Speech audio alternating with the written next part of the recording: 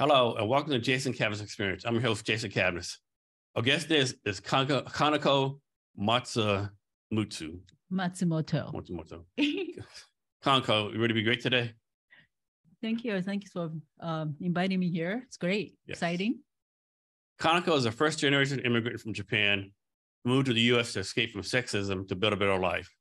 She's a mother of a 16-year-old son who has special needs. She also has a deep understanding of challenges of startups and small businesses. She has 20 years of public accounting and consulting experience helping small business. And she is a master at creating solutions for challenging issues, seeking opportunities, and diverse circumstances. Thanks for being here again, Kanako. I really appreciate it. Great. Thank you. Thanks for having me here. So first thing, what do you do for fun? What I do for fun? Well, before the COVID, I used to do a lot of karaoke. And because I grew up in Japan, and that was the thing, you know, my parents did it, and it was a generational thing that you can actually have fun, just go out and then sing and anywhere basically.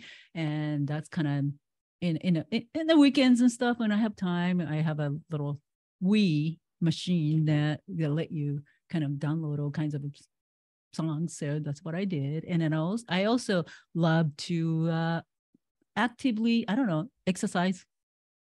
So run, but I used to be a hardcore volleyball player. So I used to find a teams that I can join and then play volleyball. Do you karaoke just at your house from the family? That's what I. Or do you go out publicly? I don't go out to these public places, and then but it just because it's just a lot of different people there, and some people don't really interested in listening to singing. And I'm not saying that I'm a really good singer, but it's just one of those things that you can feel like, just gonna take off your mind for something else and for a little while. So yes, and you play volleyball in school? I used to. Well, yeah, in junior high and high school, that's what I did. And I once in a while, if I find a good team, I go to a community centers and kind of join a team and then play. I haven't done that for. What position do you play? Well, I'm a small, so I usually do just a kind of like a defending, receiver. What's it called, like Libra or something? Libra, yeah. The only reason I know because my daughter played that in high school. Good. Yeah. So basically, that's kind of, or I do play setter. Okay. Yeah. And when was the last time you played volleyball? Oh my God, that was before the COVID. Okay. Yeah. So now it's like 3 years ago, and now I'm just kind of like, I want to, but I'm just kind of getting really tired of spending time looking for a team that I want to join. Yeah. So maybe sometime. And when was the last time you did karaoke out in public? Oh, that's another. In public? Yeah. Like at some random karaoke club or whatever. Yeah, that would be like a long time ago. I guess it's almost like 10 years ago. These days, because you have a karaoke box and then you have things that you can do at home. So yeah. Okay. Mm-hmm. That's good. So you came here from Japan. Yes. How old were you when you came over here? I was 21, I think. Okay. Mm-hmm. And you came over because of sexism, Japan? Basically, I grew up in a very conservative city in one of the very conservative cities in Japan, and I was born in raised in a city called Kyoto, which had about 1,200 years of a history, and it just did. My parents and all the grandparents, it just had some mindset. The girls would be girls, meaning conservative, get married when you're after high school, and then you just don't even think about getting a job or getting going to school. Higher education is like what? Why do I have to spend money for that? So, and then not that I knew I wanted to be something, but what do you do when you're 18? You're told that you just do what we tell you, and then you're a teenager, you're rebellious. You don't follow whatever your parents tell you. So I just I don't like this. I don't want people to tell me what to do with my life. And in fact, it doesn't have to be, this country, United States. I could have gone somewhere else in Japan, as long as I didn't have to follow whatever somebody told me to do. So it just happened. This is an accident. I just accidentally landed in this country. So you came here by yourself? Yes, I did. So, and well, I guess first, like, why the United States? Why not, Well, see, that's the thing. It just happened to be, I was going to college and I was really miserable in my hometown. And I was telling one of my professors, like, you know what? I don't know. Maybe I don't want to live. I don't like this, my life. Like, it just, everybody around me tells me what to do. So then my professor said, well, I know maybe you might want to try, outside of the country and see what it's like. And then you might learn something about. So she introduced to me someone in LA who can actually pick me up from an airport. And when I arrived, and then that was probably the only time I saw her.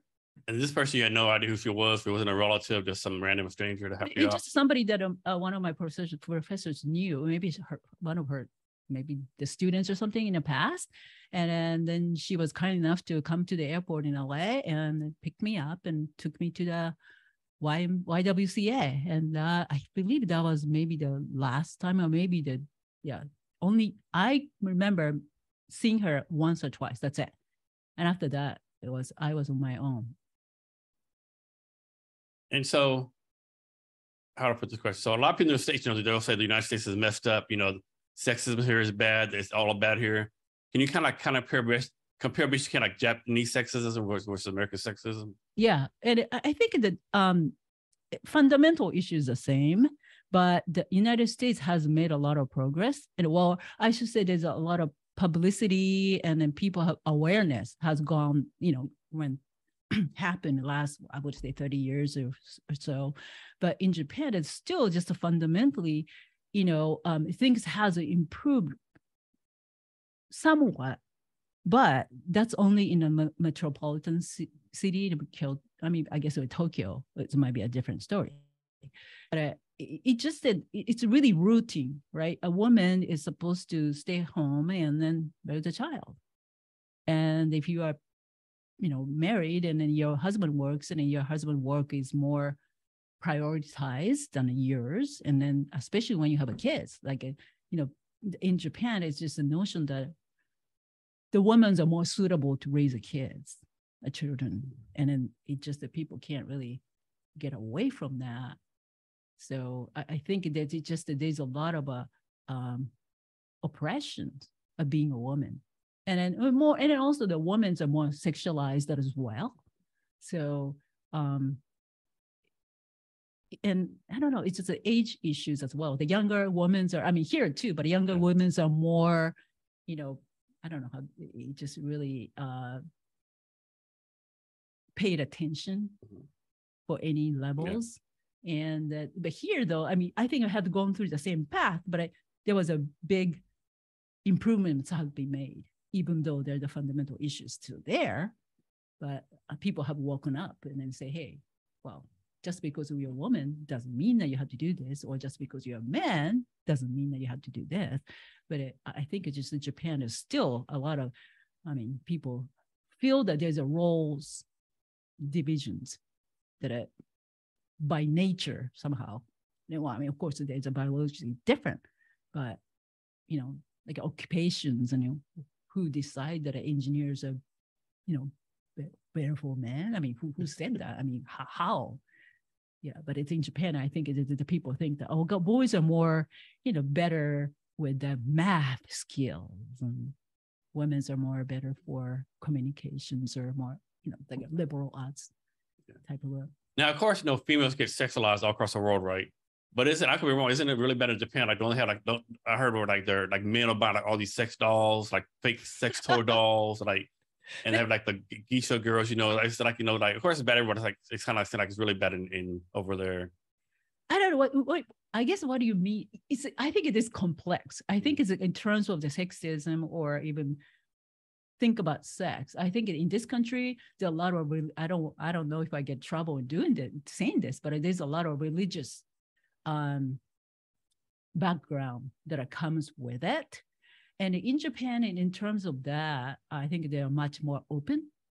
And so just because, like you're talking about, the guys are, I don't know, playing with sex dolls and whatnot, people are like, okay, right? And there's a lot of more, I think there's a lot more accepted sex industry over there.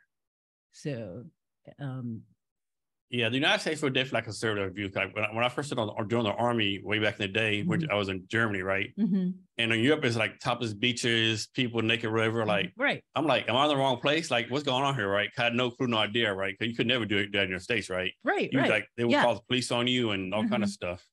Yeah, exactly. So I think it's just I don't know, is that a philosophy or how you think about it? It's a cultural thing. There's a huge cultural, I mean, it comes down to the sex industry or sex. I think there's a huge differences. This is my own personal perception, but it is something to do with a religious philosophy here in this country. But in Japan, and 99%, I don't know, maybe I haven't really done any data, but majority of the people are not super religious. There are people who are, but a majority of people are actually, they're more taken as a customs rather than religion. Yeah. So in terms of that, they're much more open-minded, I think. So when you came to the United States, did you know how to speak English? I studied English in a college in Japan, but it's a completely different story when you're learning like reading and then, you know, listening.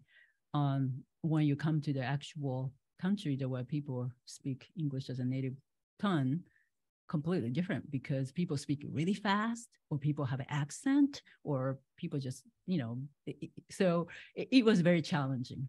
Or one word can mean 10 different things depending on when you say it. Yeah, and even they, in certain ways, even though they know that I'm a foreigner and then probably just arrived here or whatnot because they can actually tell from how I speak, but they don't slow down. You know, some people just like, and like, I'm like, excuse me, can you say it again? I don't understand it. So there was a lot of, repeating and keep asking, excuse me, you have to tell me again. I don't understand. So what are some cultural challenges you had when you first came over? Like some things that, you know, like you saw stuff on America on the TV, but you came like, oh shit, there's nothing like this.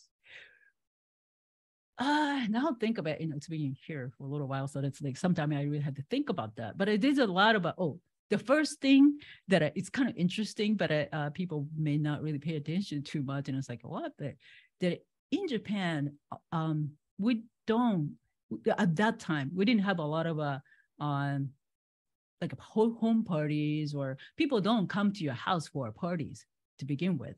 If they want to go out or hang out, they go hang out at bars or restaurants, or because there's so many places that you can go to in Japan, in your neighborhood. But here, you know, I noticed that there's a lot of people have a parties and whatnot.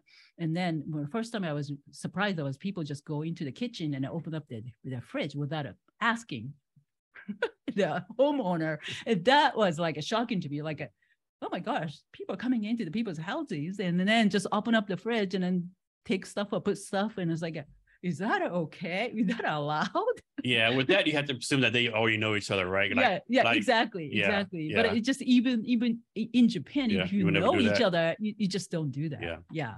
Here in the States, like if I go to a friend's house, I like really good friends. Yeah. I'll just go to the refrigerator, hey, I'm gonna get a beer, I'm gonna do this, you know, right. Plus it depends too, you know, like I'm at a friend's house and I know his wife doesn't like that stuff, I'll ask, you know, but this mean the guy, you know, whatever. Right, exactly. But here in Japan, you don't even ask that. You don't think about doing it until you're just like, you know, you just stay in it because you're a guest, and then they'll serve you kind of thing. So that was a little bit of, you know, shocking to see. Like I've been at some people's house, like I went to the first time, you know, didn't do anything like that. Second time I say, do you have a beer?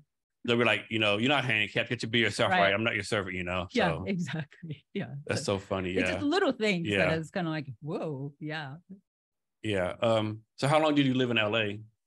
I didn't really stay there much because, well, first of all, if you don't have a car in LA, you're done. You're done, right? Yeah. And I didn't know that, of course, because I'm only, you know, I just got out of Japan. In Japan, it just really, really good public transportation system there.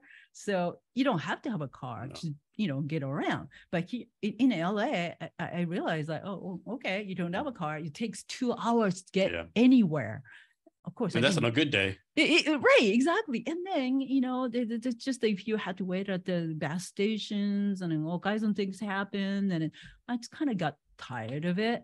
And also another thing that I shocked was how much trash was on the street in LA. In Japan, you just don't have a trash on the street.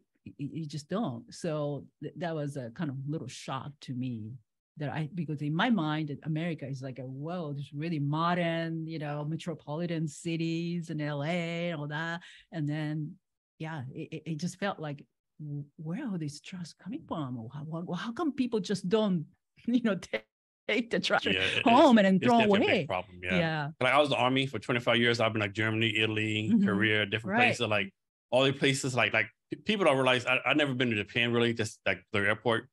But in Korea, the first time I got there, it was like had these big screen TVs on top of buildings. It was like codes to get into your building, like, and the internet's so freaking fast over there, right? Just in Asia in general, so fast. And I come over like it's almost like it's still AR, I'll die over, right? And like in Korea and Germany, the roads get done like immediately. Here's like in Tacoma, they did a picture of this construction site on the highway, 2 different pictures. They said, guess what dates? They were like 5 years apart, the same exact picture, right? Yeah. Like, what have you done in 5 years? Yeah, and then sometimes looking at it seems like it's like a third world country because like, the bridges are breaking down, like all the potholes. Potholes, yeah. Everywhere. And I think it takes like, I'm making this up. I think it takes like 24 hours to get from a train from Seattle down to San Diego.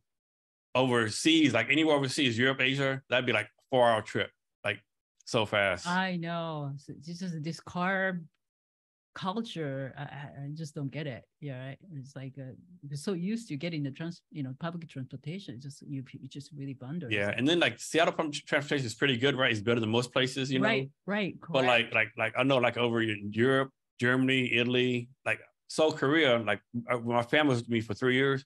I had 3 kids. We're getting the subway, go over the sound, right? Yeah. We're in this neighborhood, like and you would see like 4-year-old kids on the subway. Yeah, exactly. Perfectly safe. Yeah. As long as you follow the color. Yeah.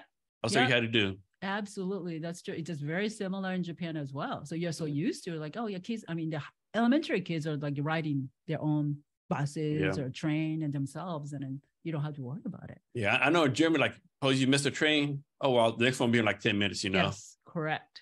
Yeah, it's like it is. Yeah, and I can say that those are smaller countries in terms of the the land and everything. But still, once you get used to that, you feel like, wow, this country is kind of inconvenience in terms of transportation. Right? I know.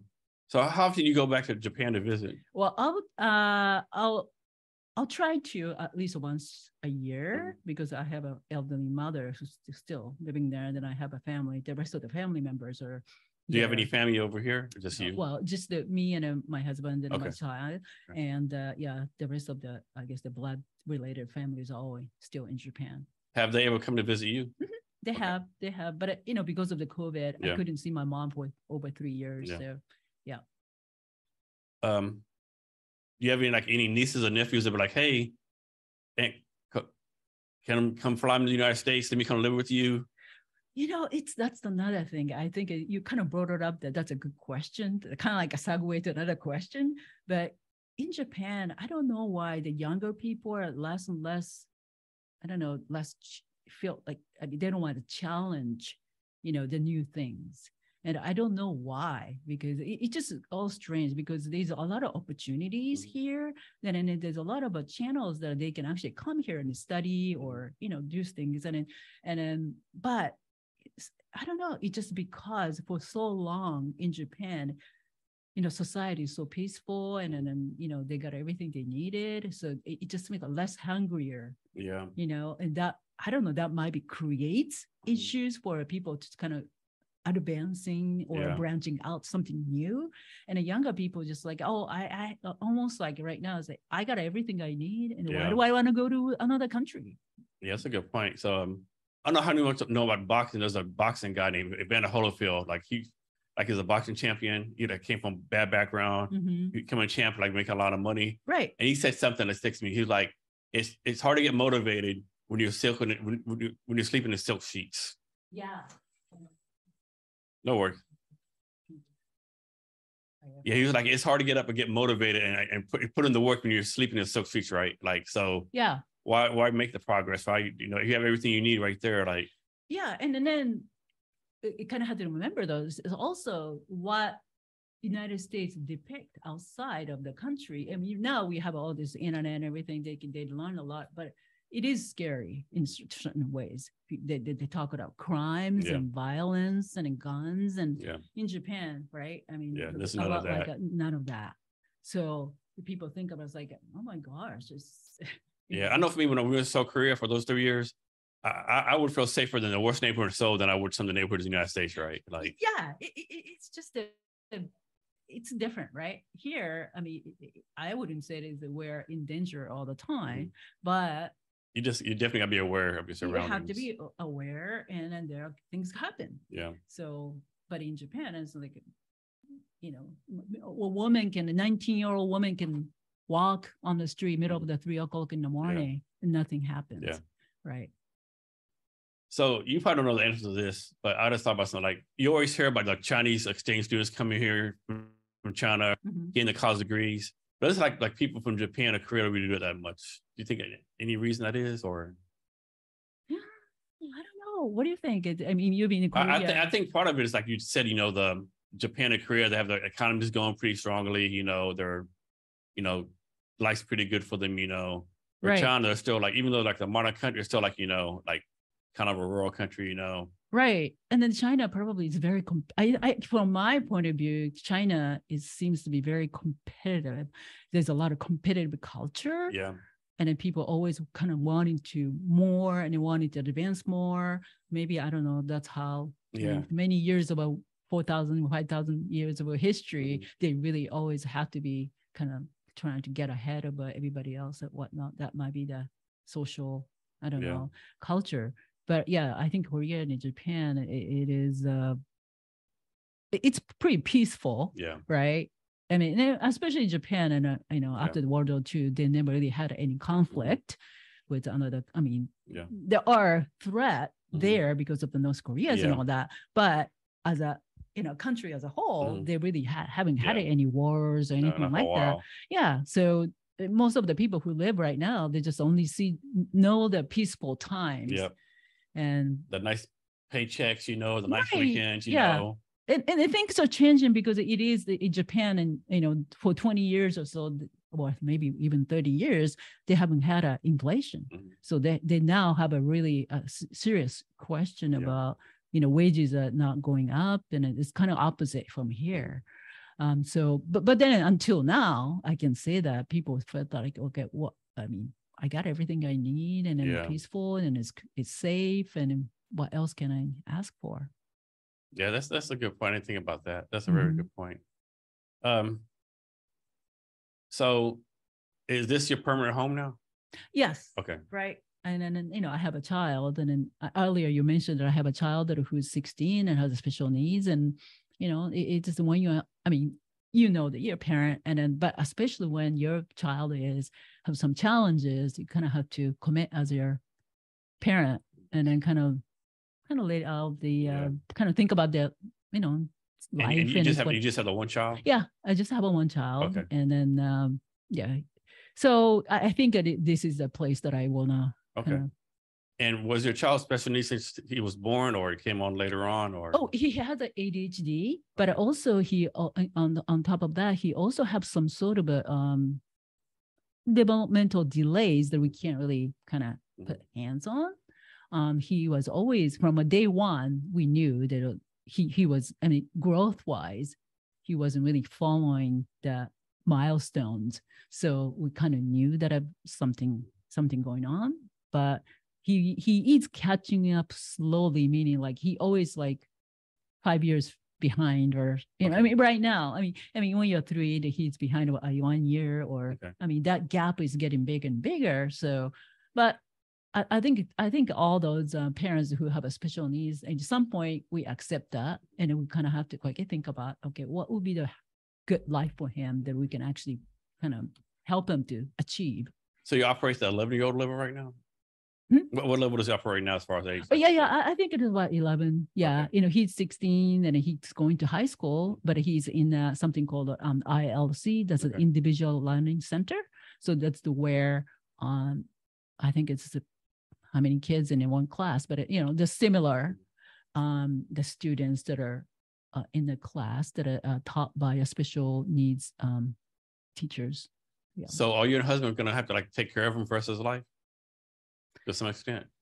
Oh, yeah. I mean, I'm still kind of, it will probably takes longer for him to become like adults that independently.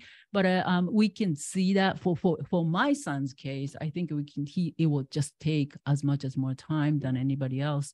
But slowly, I think he can become independent.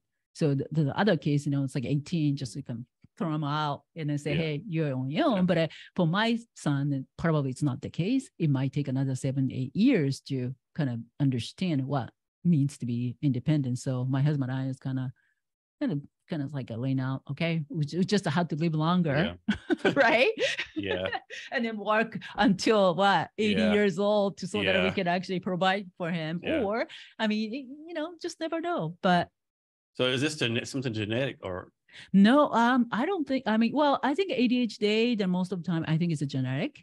But then for the other things that we never know because we haven't really done, there got to be some sort of a test that you can do, but I'm sure it costs a lot of money to do that. And how old was he when someone told y'all, So from day one, he couldn't nurse. So I knew that he was born right next day. That's a big indicator. That's a big indicator something's wrong. Exact indication. And then I heard that things happen. So I wasn't really worried about that beginning. He just couldn't nurse, and then he was able to. We did all kinds of stuff to nurse him and feed him. And the first month he lost weight. It's the opposite of babies usually drink. Breast milk and whatnot, and then gets bigger. But in his case, he was going the opposite way. So I was alarmed, and also the doctor was alarmed, and we tried to do all kinds of stuff, but he couldn't really nurse directly from my breast. So we resorted to some other things, just went to the bottle or tubes or whatever. So, but then he's. He grew. As far as the health goes, he's healthy. But as we knew that he couldn't walk on his own until like 18 months. And then he couldn't talk until probably like 3 years old. And then, he was wearing diaper until he was 4 years old. So, you can see it's just like every milestone is like fail. But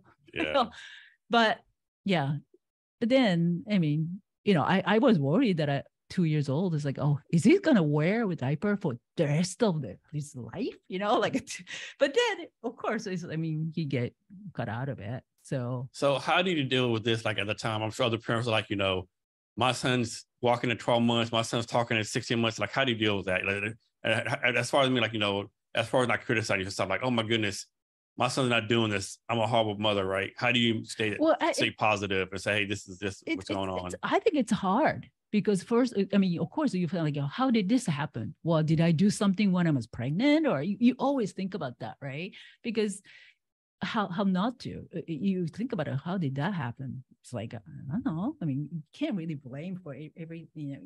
Sometimes there is no reason.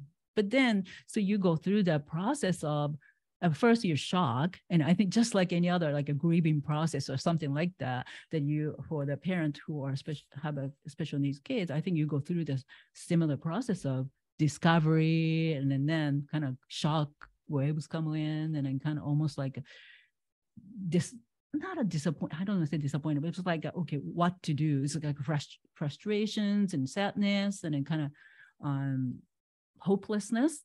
Of course, because you think that your child would be, just normally developing, the milestone, hitting the milestone and all that. But then it's at some point you accept, because that's your child. You love him so much, and there's nothing you can change that. And then you kind of, once you accept that, you feel better. And I have seen so many parents go through the process, and then there are people that we just can't accept it. Right, especially like a mild case of a special needs or somewhat that there's a lot of people out there who, kids out there that who are diagnosed or almost diagnosed with autism or ADHD. And then the kids are all kinds of different spectrum. So you can't really say that, okay, this child is like this, so it's exactly the same like that guy, or it's just not possible, right? But it's as a parent, especially when you're a new parent, it's very hard to accept that. So is it safe to presume that you haven't had any other kids, so you could focus on this one? Yeah, I mean, I think I already, because I was working all along, right, as a to make a living, of course, and as I think this is all comes with this, my background, how I came here, and then the fact that I don't have an extended family here. When you have a child, it's hard to kind of balance your work in home life and in parenting. And the company, that an app that I developed is based on, literally in my own experience, where I was struggling I was running late to, pick up a child from a daycare. I got stuck in, this was of course before the COVID. And then, now it's the traffic coming back to the stage again, but accidents happen, and you get stuck in the, traffic or in I-90. Or someone at the job says, can you just stay one more minute? Exactly. That's exactly it. Or your client that you're trying to reach for last 2 weeks, and then calls finally at 5:30, and then you're like, should I take it, not take it? But you take it. Yeah. And then, you can't just say, oh, I'm sorry, I had to go because I had to pick up my child. Yeah. And what do? You're just going to hang it, because you just have, sometimes you feel like you have to. So then you're like, oh my gosh, my, childcare closes at 6. What am I going to do? Yeah. And every minute you're late, it's like charge you like some crazy amount of money. Exactly. They used to, I hear, each child provider do differently. But I heard that it's last time in downtown Seattle, they charge like $50 a flat fee for even 1 minute you're late or something like that, or $2 per minute. And I hear all kinds of different, but I do understand the other side as well, because from childcare perspective, they want to go home too, right? Exactly. Yeah, they want to go and home you too. Gotta have to do something, because you can't just, it's okay, drive carefully. That's all they all say that, but I can see, it's like, oh my gosh, like, they got to go home, cook it in there. They might have to go to a kid's game or whatever, Exactly. They have their schedule too. So this uncertainty that somehow you created, it's just like a domino effect to other people. So that's my own experience. And I thought, and then I saw other people coming in on time. I'm like, I don't know how they managed to do that, right? And then I thought, if I could just the one click and while I was driving safely, and then ask them to pick up or sign out my child and wait for me there, I would be so happy and it would be less stress. So then that's how kind of came up with the idea of, I got to have an app. Yeah. So we're definitely do a deep dive in your startup in later on. But next I want to talk about, before you got a startup, you're an accountant like 20 years, right? So just me personally, when I think of startups, I don't think of accounting, right? Like, like accountants, like it seems like it's mundane numbers. I know. Same thing. No creativity. Right. It's like, do the same thing over and over again. No new business ideas, So talk about the transition of going from an accounting background to being a startup, like completely opposite mindset. Here's the thing. Again, in my life, everything accidents, right? Like coming here in the United States was an accident, because one of my professors, that she kind of said, oh, I know somebody in the United States. And that's why, I didn't even know what exactly United States, what I can do, but I came here because I just wanted to escape. And then the accounting too, it was an accidental occupation. I never really dreamed, if I asked about 30 years ago, right? Somebody asked me, then what would you be doing? Oh, you're going to be doing an accounting. Then I'll be like, no way, because I'm actually a very creative person. I have a lot of imagination, and I know imagination. So 20 years of accounting didn't kill your creativity? Almost did, but it didn't, right? And so, but accounting is just one of those things that you do, like, well, okay, what do you do to make a living? You gotta have to do something, because you do have to eat. So that's one of the things that somehow I was good at it. I went to school, then I was one of the top students, and somehow it just came easy to, although I'm not, I don't know. I don't want to say I'm a really like numbers person, but I'm really not, because I'm not funding.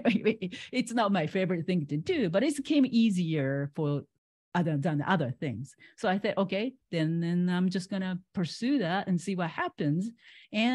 But eventually I knew that if I learn about accounting, I thought that I will learn something about the small business, because you get to deal with a different type of a small businesses and you can learn something.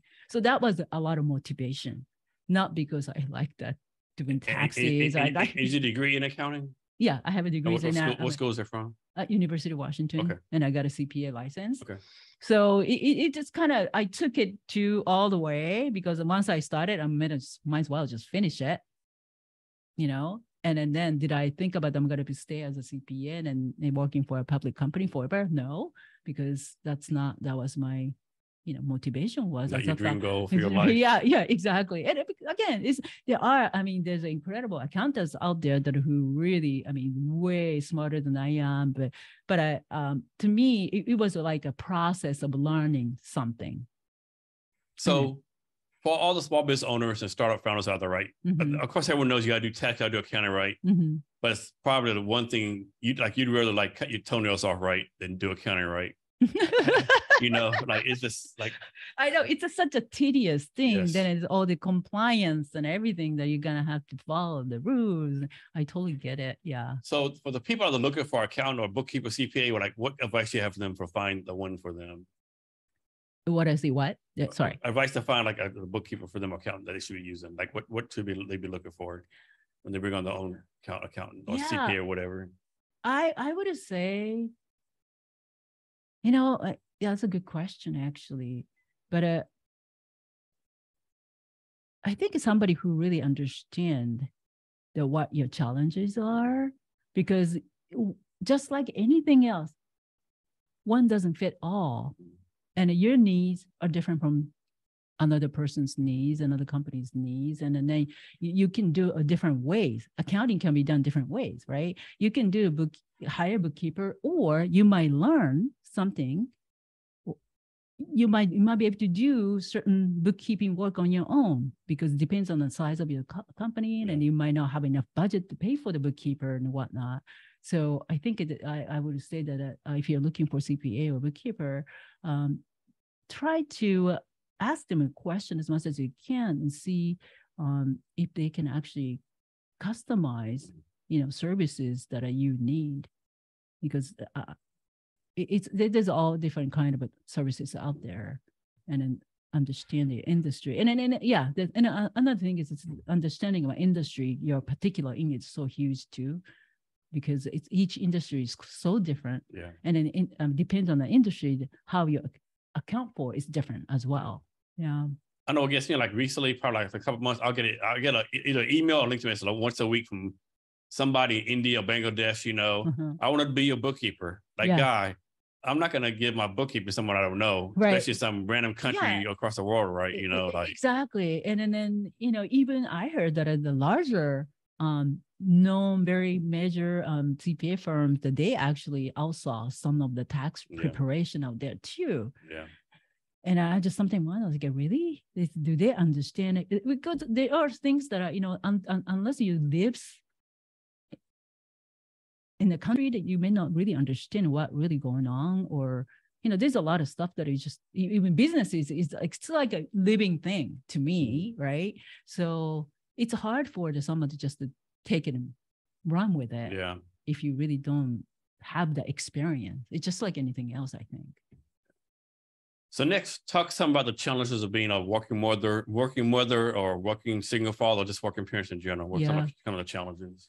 The challenges, I think, in this, I'm kind of thinking in these developed or modern countries, and how we tend to have our own single.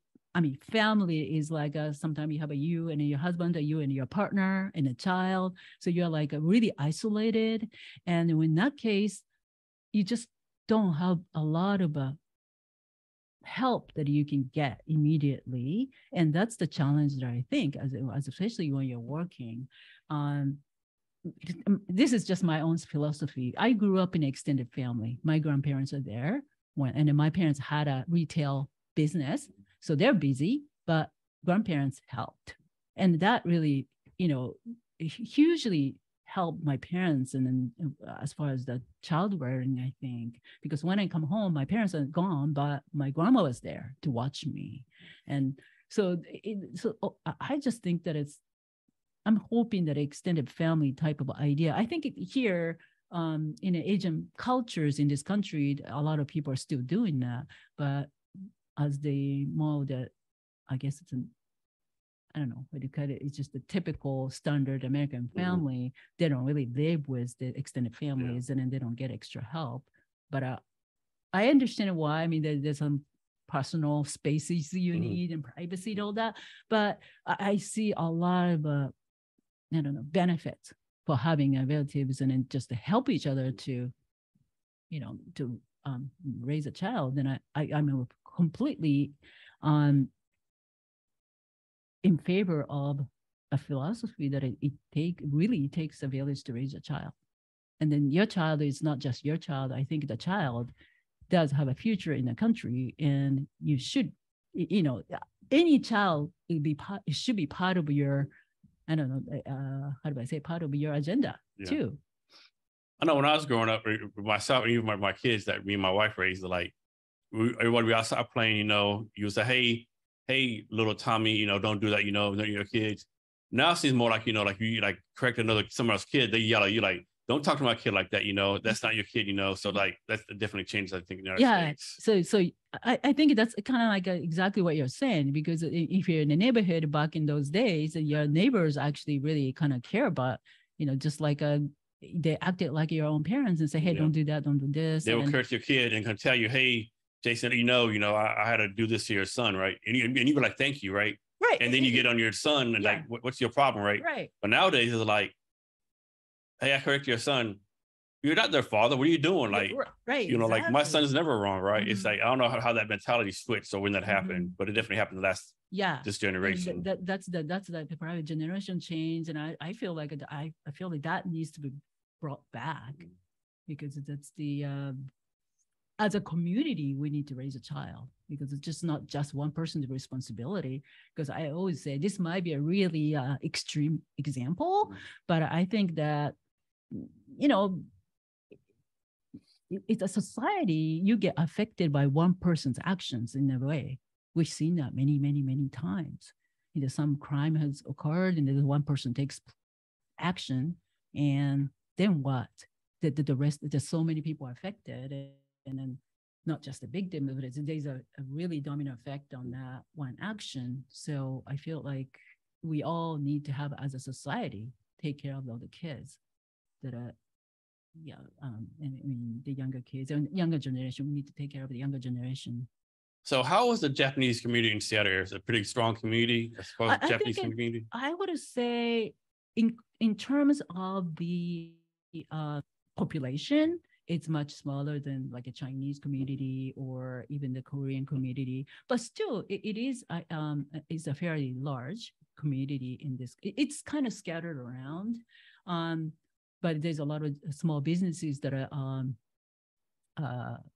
that Japanese immigrants have started, and it's just like anybody else. They have gone through the challenges for the COVID, and then they just like because we have a lot of military base in Japan, so there's a lot of women actually married to the military soldiers, and then eventually move over here. So there's in Tacoma, right, or Fort. What is that? Fort Lewis. Fort Lewis. So I hear there's a lot of the Japanese women moved over here with the husbands and then live in this area. So there's quite a bit of the military families as well. Okay. Yeah.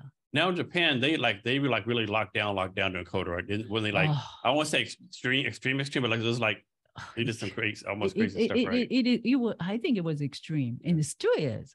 So they just really actually this week we call it well, they just ended maybe Japan they call it a golden week because the holidays are back to back.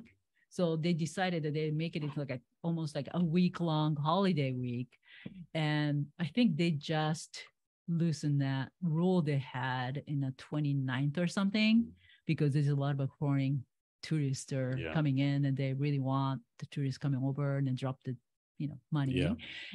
But they had one of the very strict rules against having a COVID coming into the country. Yeah, I could be wrong about this. I might be making this up, but it seemed like I remember seeing stats where like the stats like countries so like really like COVID strict, extreme compared to countries like do whatever. I think it was either Denmark or Norway treated it just like the flu, right? Everything was open, just get your shots. Right. And the stats as far as deaths, illness, weren't that off, right? Of course, the extreme country was like a little bit lower, but it wasn't that low. Like, okay, it was worth all this extreme stuff to have these numbers that low, right? That is like minimal difference in numbers, Right. And I don't know how. Well, the one thing, because it was kind of set the rule easier for them, is because it's an island. So that's a great point. You had to go through somewhere from a border, and you're not driving. You're not driving, going through and passing through. You're not driving to see a Japan or whatever the thing is. Or and then, gosh, it's just in the beginning. First, I think that at least they had like 10 days of a quarantine, right? Everybody, you stayed in a hotel, and then you can't even go to the hallway. You had to stay in a you had to stay in a room for 10 days. And they'll I don't know how many people batshit crazy doing that, Right. And then like I have one of my friends who actually went back because her I think one of her parents were sick or something, and she took 2 small kids, and you can imagine if you stay in one small hotel room with the 2 little kids, and then they'll deliver you a bento box or something like 3 times a week, but it's not something that the kids can eat 3 days, 3 meals a day. And then I heard that they like randomly call you with a video and say, show me where you are. And they'll keep tracking with the GPS. And then I heard that like most of the time they call between 8 and 4 or something during the week, work hours. So people are kind of went to the convenience store after 4 p.m. and they're thinking that, they're not going to call me. But then once in a while they call and say, show me where you are. My camera's not working right now. Exactly. So there's a lot of extreme tracing to make sure that you are staying where you are. And it just like, I'm sure people will go crazy in that environment. So what do you think about this? I know in China, they're doing this other social media, like scores, right? You're like, if you do something bad, your score goes down. You can't do this. And like, they're tracking every level you have. Like I said thing on the internet where like, they have a setup where the kids in class, the computer can tell if they're actually paying attention, right? And if they get a lower score, higher score. I mean, that's some to me, some scary stuff, right? Yeah. Yeah, I think in that sense, China, it seems to have it's a whole separate, I think, level. But in Japan it's not as much. But I think what is going on with social media right now is really everything about rating, right? Yeah. And then another thing that in Japan, I think this is a bad habit of Japanese people that again, this is my own opinion, but if you because you can say anything you want without telling you who you are, right? Because you can use whatever the font, made up names, and then you can criticize people, and that's something is really going on right now. Just the kind of it's just criticizing people endlessly. Yeah, I'm a big believer that there should not be any anonymous on the internet, right? You could put like GMC 1921 or whatever, but somehow they have to go and find out, see who you are, right? Right, exactly. Because there's too many like Twitter cowards out there, saying all this stuff, Yep. And it's ridiculous. If you can't say it straight out with your own name, don't say it. And that's what but that unfortunately though, I think that's the social media allows that. So I see that, I guess it's an unfortunate side of that a lot that people are dealing with. Yeah. So for your own startup, what's been some challenges for you with your startup? Ah, And you can't say everything. I think it just did. Now I know the what I didn't know. And that's the challenge, I think, because I always go back in hindsight. I wish I knew this 5 years ago, but it's too late. I know everything it's a challenge, but I didn't know how hard it is to market. That's the one thing I thought, right? I mean, I think that's like a miracle. You need some kind of miracle portion to be able to tell what works and what doesn't. And nobody knows that 100%. But I wish I could have. I just learned. I wish I studied it a little bit more. What works? What sticks better than anything else? So that I don't waste my time or money. But I weren't really. Yeah, I don't get. I didn't think I did enough homework in terms of marketing. So you want to go back in time and do it all over again? If I could, but then you learn. Yeah. During the time, anybody, right? You and me, and the other people who are doing in a startup, we learn from our experience. So, but I'm glad I did, and then I mean, it's nothing easy. So, but I enjoyed it, and I'm glad that I started. So, what's something fun about doing a startup? Creativity. Yes. Right? Nobody's telling you can't do this, you can't do that, as long as within the border of the laws that allow you can do all kinds of kind of way with you and approaches. So the creativity, you can use creativity to approach the issues and problems, or even just new things. So I like that. It's you don't have a box that you have to stay in.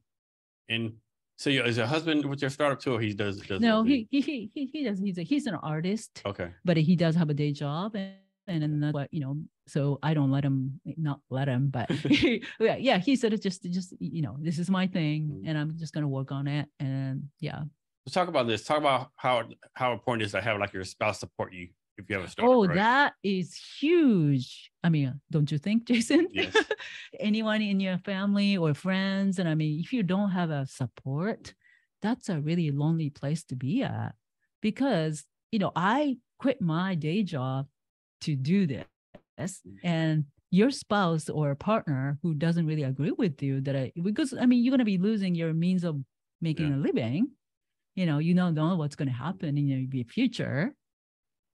Unless you have 100% support, that would be could cause a problem in a relationship. And I think it has to be actual support. It can't be, like I support you, but every day they send you a job description. Hey, they're hiring for this, right? You should check it out, right? Right, exactly. I mean, it just like my husband too is just he's still worried because one, you're gonna have to. I mean, that's realistic because we have a child with a special needs, and you he think about right.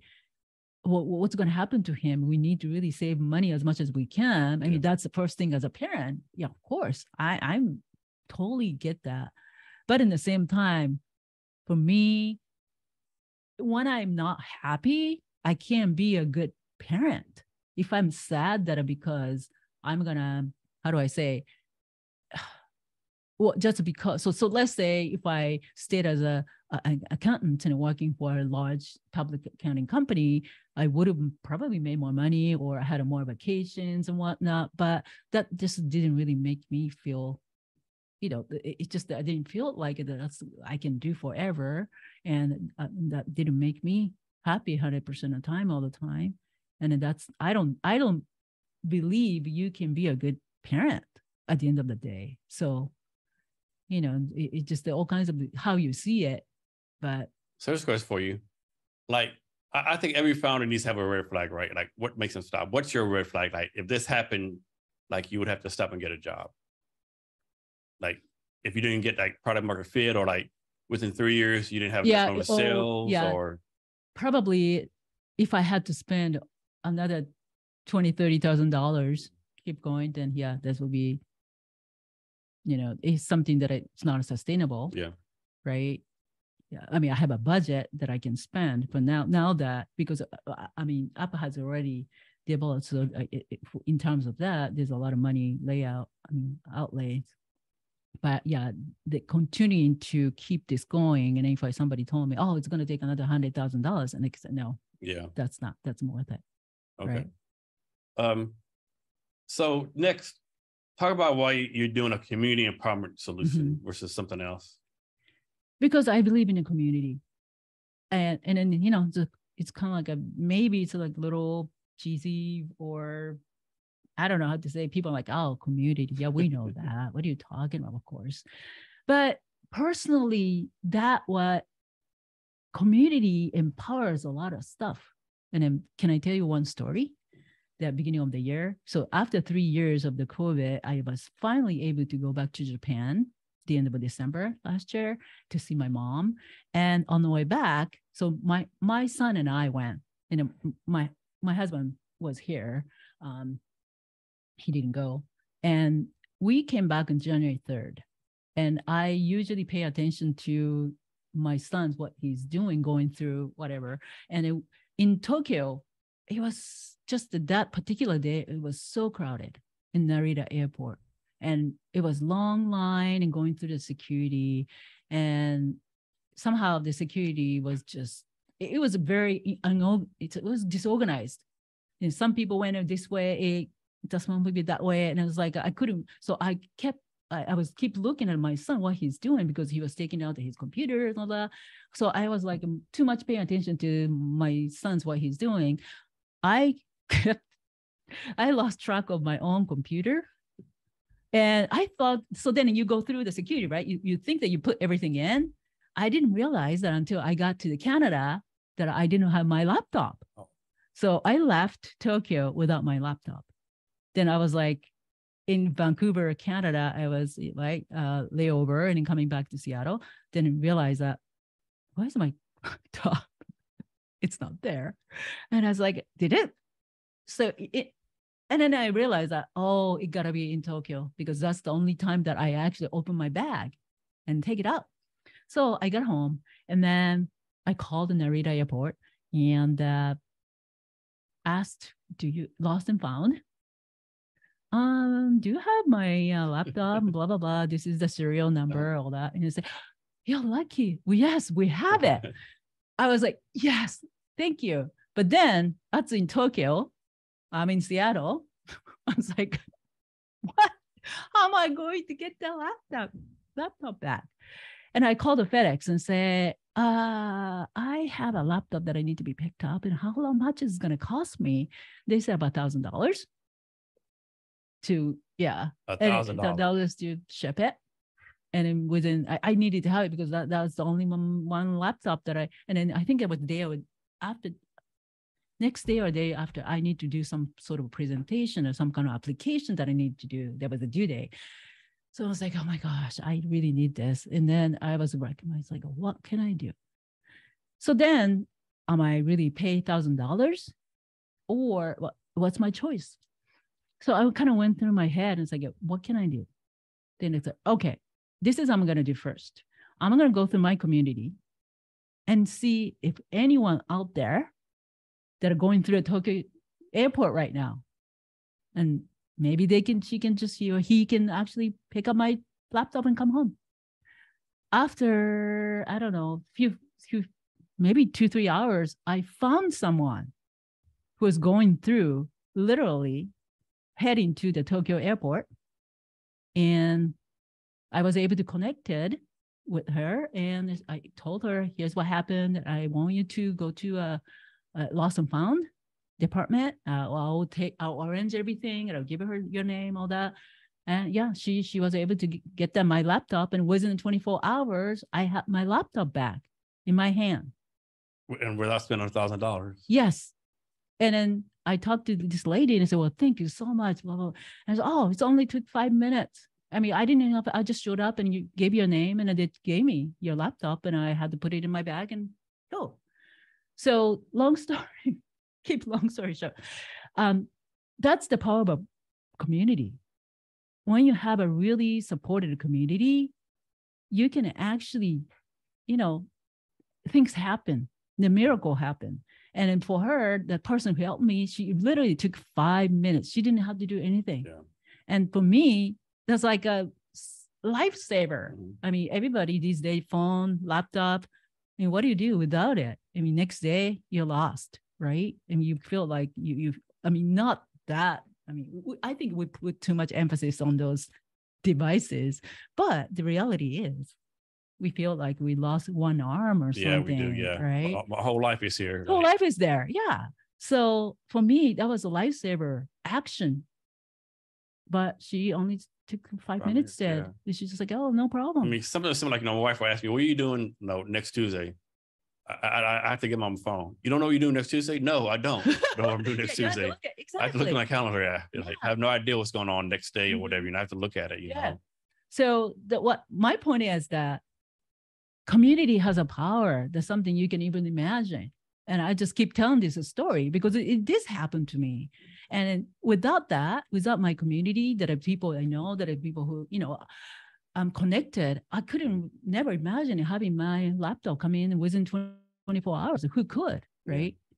So why focus on childcare facilities versus schools or churches or thousands of other things that you could do? Right. Because I mean, one is, I think it's easier to entry because there's a lot of there's a numbers of childcare providers out there that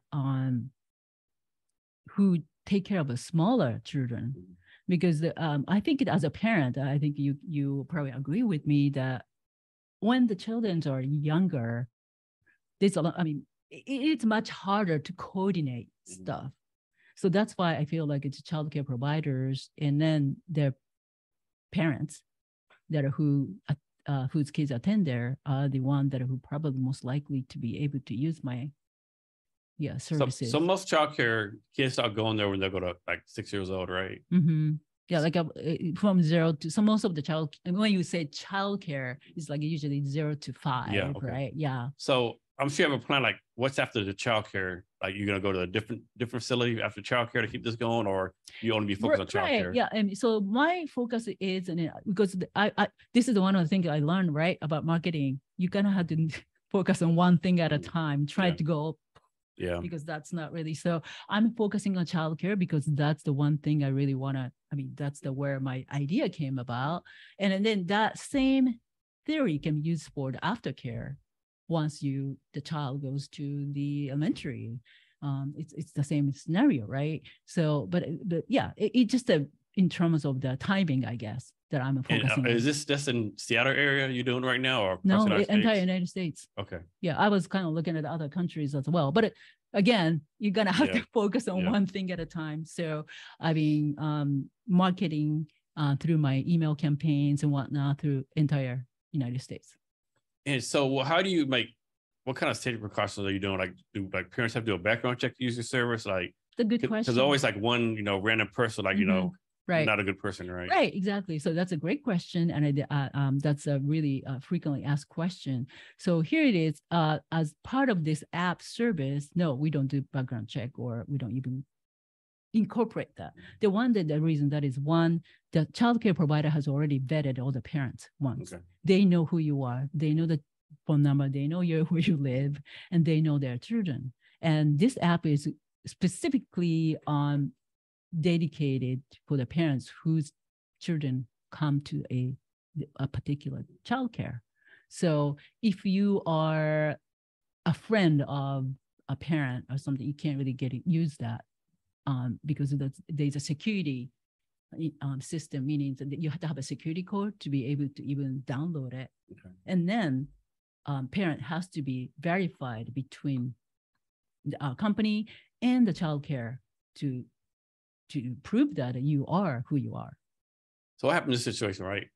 Like, suppose we have 3-year-old kids at that childcare center, and you want me to pick your kid up, right? But for a reason, I have a car wreck or something happens, I can't pick your kid up. What happens then? Is it like a backup plan, or? Right. So, right. So then you can there is a communication device. Let's say you offer to help, and then this is, I think, what you're saying, you have fed, but you had an accident or something. Then there's a communication device where you can actually tell them, hey, we can't do this. You can cancel that. So then you can, if you are a recipient, a parent who are asking for it, you can actually click it and then try again. Okay. Yeah. And how many people can pick a kid up? Like, can you put like everyone in the child care to pick a kid up if you want to? Or if there's enough participants in there. Okay. So because one click goes to every, so let's say there's parents, the 30 parents in this community, around this childcare. The one click will go to the 30 parents who they say they are available. So there is a choice for a parent to be in the app. They say, I'm available this and this and date. And if they say, no, I'm not available, you don't get it. So if there are available parents, 30 of them, they will get all the messages. And whoever accepts it first will get that. So, if that person doesn't work out, then you can actually cancel it and then try again. So how do you protect yourself as far as yourself, your business? Like, Mr. Brown picks up someone else's kid, right? And he goes, drinks a beer, has a wreck, or, does something stupid, like how do you protect yourself to make sure you don't get sued? Like when people do dumb stuff and doesn't fall back on you. Right. So then that's where it's a privacy and also user license agreement.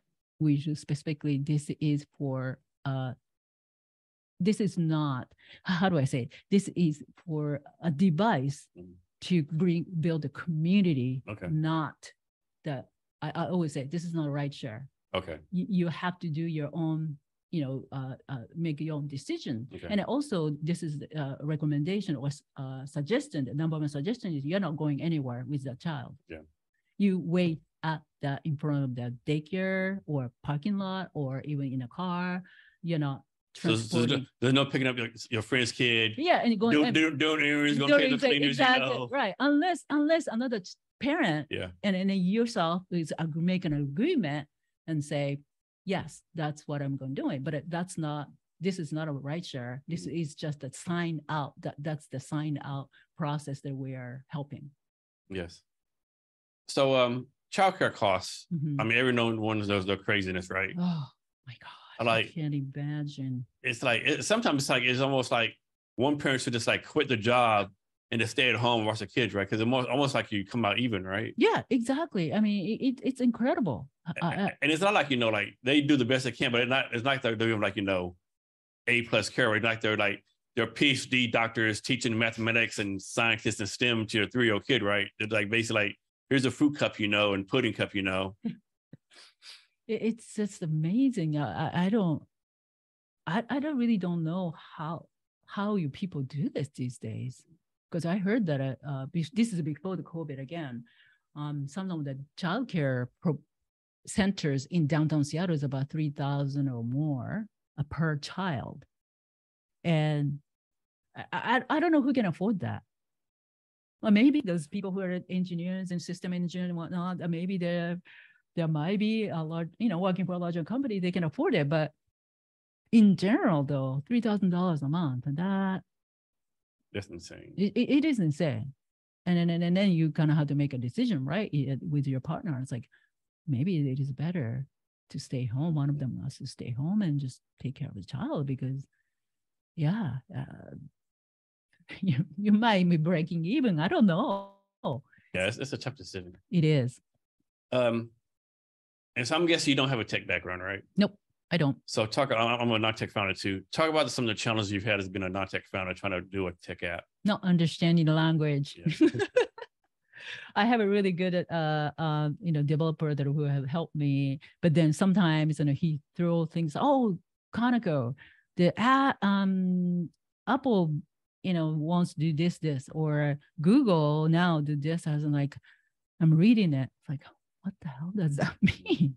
So I had to kind of ask them, can you just kind of plain language? Yeah. Can you tell me what I need to do? Mm-hmm. Why are they telling me that these are the requirements now? Then you're going to have to update it and blah, blah, blah. Because, that too. It's like they do constant updates. There's something interfere with your own thing. And then now you're going to have to open up and we're going to have to make an So that's the part of the language, and then how the system work. And then I just have to kind of learn my own thing, but and then also having a good support, I guess.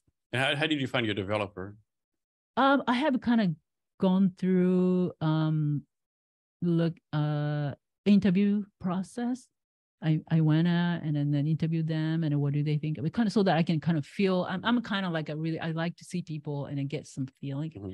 That's how I just not on piece of a paper or even looking at that, not a paper these days, but if you look at an internet and a review system, it doesn't really tell me a lot of stuff to me, because you can always ask your friends that, hey, can I have a 5 stars or, just some stuff like that. And so for me, so I requested a few interviews and then go out there. You developers here in Seattle or somewhere else? Here, because I know a lot of people say, hey, do you want to develop in outside country? It's much cheaper. Yes, I agree with that. But again, I believe in the low in-person connection. Yeah, there's something like doing stuff in person, Yeah, in-person connection. That's how you do like to try to do like the designs, your platform or website, Yeah. I mean, it's one thing like, like your designer lives somewhere else, you've seen the designs and you're in the same room, same whiteboard. Yeah. Right, exactly. Like and then maybe just doing a little bit like a design of the logo or something like that. You can actually outsource and maybe anywhere outside of the United States. But it comes down to something really, really, that's an important part of your business. And I like to see the person and then talk in the real life, not just over the screen. So that's one of the things that I really had for my own requirement to feel good about who am I dealing with. So you're a developer, how do you make sure you communicate what you want that person to do, right? Because like I say this on my podcast all the time, if you ask a regular person to open the door, you get up, open the door, right? Developer, you gotta say, stand up at a 90-degree angle, turn this degree, all the minute details, turn the door handle this, and then it's not enough detail, right? Yeah. So how do you make sure you're able to communicate what you want the guy to do? So I think he now understand, or the company president understand that what I intent was. In the beginning, I draw I draw the pictures basically. Flow of this is what I want. I made a copy of the cell phone, right? And then here's what it looked like in my head. Yeah. And then so I made pages and pages and pages of that. And this is the flow that I want to be at. If you click this, it goes here. So it's kind of like it's very basic, but that's the only way I was able to communicate. Mm-hmm. And this is what I'm thinking. So if you did this happens, and then it's this, and they requested that too. I want to see for the user experience as well. What do they want to be look like? And I was able to do. I mean, I was handwriting. Okay, here's the buttons in here. Yeah, you gotta have a detail. It's this big. It's this color. Exactly. This is the font. I still laugh I had one time a designer. She said, "What number do you want your blue?" I wanted a blue. No, you have to pick a number. What are you talking about? Yeah, right. And she laid out all these numbers are blue. In my mind, like, what is happening right now? It's exactly. I just want blue. Yeah. See, that's exactly. I think it's my. I don't want to join. I don't want to do a math class. Yeah, I know. They'll ask you. It's like what number? It's like what? What do you mean? What number? So that I had to look at it like a Google and look at what is this color number supposed to be? So I learned it. Yeah, exactly. And colors mean like personality things, like different emotions and stuff, Yeah. So all those new things that you have to learn about, it's like, so now I really appreciate it that I can actually at least understand what they're looking for. So it got better and better what communication was. In the beginning, it was like, oh my gosh, don't put all these jargons. I don't understand. But then in the beginning, we actually met in person so that they understand what I'm trying to say. And then now these days it's just the email, and then sometimes I take a video. Okay, something wrong with this part. And then I just video and then can you take a look at it? So how many developers did you actually interview to find the person that was right for you? 3 or 4. 3 or 4. Okay. So pretty fast process. Yeah. And I every time I even got the estimate and so how much is it, and then I talked about it, and then but then just like I don't know, this I might be the only one, but when you buy a house or something, you always have something, and it's like this is it kind of thing, and then you get that feeling too. Oh, this is the person that I feel like it should go. And you said it's going to be on both Apple and Google? Both, yes, Android and both, Apple. So you're working on both of them at the same time? So that's another reason that it took longer. But no, yeah, they're completely. So why do that? I know some people like do that. They do both at the same time. Some will only go Android. Some will only do Apple. Like, why do you decide like do both at the same time? I thought about the users, right? Because when you're talking about that, this is not just the one. I mean, if you go to a childcare, you can't really say, "Oh, this is only for Apple users only." I mean, all kinds of mixtures of people, right? Yeah. So I just had to think about that. If we wanted to have, I mean, to help parents to be able to use this, you just have to have it both at the same time, because otherwise it's just, what if it's only one Apple users and then 5 Android users? One person can create a community. So that was the reason. But I know that it's, I mean, downside is it takes way longer. Takes way longer. Yes. Do you ever use that social media app called Clubhouse? Mm-hmm. So that, I think that's why they failed, right? Because like Clubhouse are the hot thing or whatever. For some reason, they only focus on Apple, right? No Android, right? And they missed that opportunity where everyone was curious about it. You know, I want to get on it, right? Mm-hmm. And by the time they put Android on there, it's like the opportunity passed. But past that, that's exactly how I felt. I mean, and so it just need to be.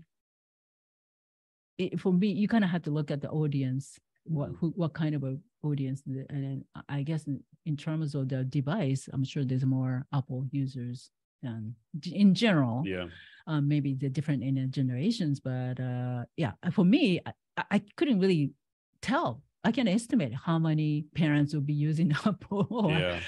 It could be depend on the region too, right? So what else? So next, talk about your pilot. Is your pilot going on right now? Mm-hmm. Okay. Talk about your pilot.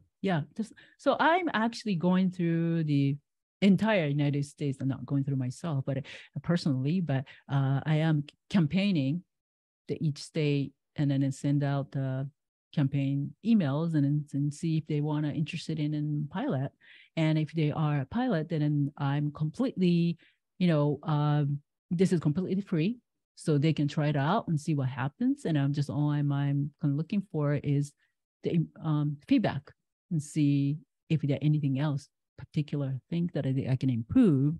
And because of the app, anything could happen, because it could be if you don't have a Wi-Fi, maybe just the cell itself doesn't really work as fast, or those kind of things. I have done a lot of testing on my own. I got I'm sure you too, I have 3 or 4 different phones, but there's a limitation. Because I'm here in Seattle, and I'm interested in people in South Carolina, how they work. It depends on their location. And what I noticed is now is I get a lot of more interest in not suburb, but it's more like rural areas, or where a lot more underserved community population, and more population in underserved communities. So those communities, technology might be limited. So I think that's another reason I just want more people to try it out and to get more information to what can I improve in the future releases. So for your platform, how to put this, a lot of people, they think they're tech savvy, but they're not, right? They have no clue how to do tech. How to do so how do you make sure your apps are gonna be I won't say dummy proof for people, dummy 101 that anyone can pick it up and use it. Right. So that's a really good question, because for my audience, my users, childcare providers, first of all, childcare providers themselves tend to be low tech industry, and some big large corporations or franchises, they has all kinds of technology and they do stuff. But the reality is there's a family, I'm sure you heard of the family childcare providers. I mean, they have up to maybe 10, 12 kids at home, and I mean, they have nothing, right? And so my job is to make sure that these people are comfortable using the app.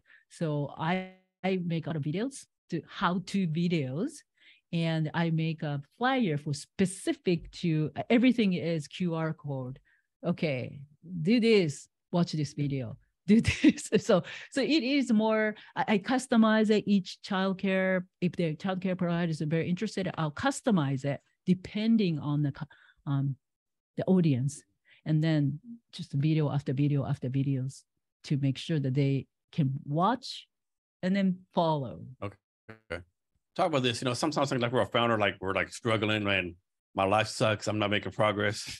Then if you think it, but then you think about it, like what you did last 6 months. Oh wow, like I'm way far ahead the last 6 months, right? Can you talk about that some?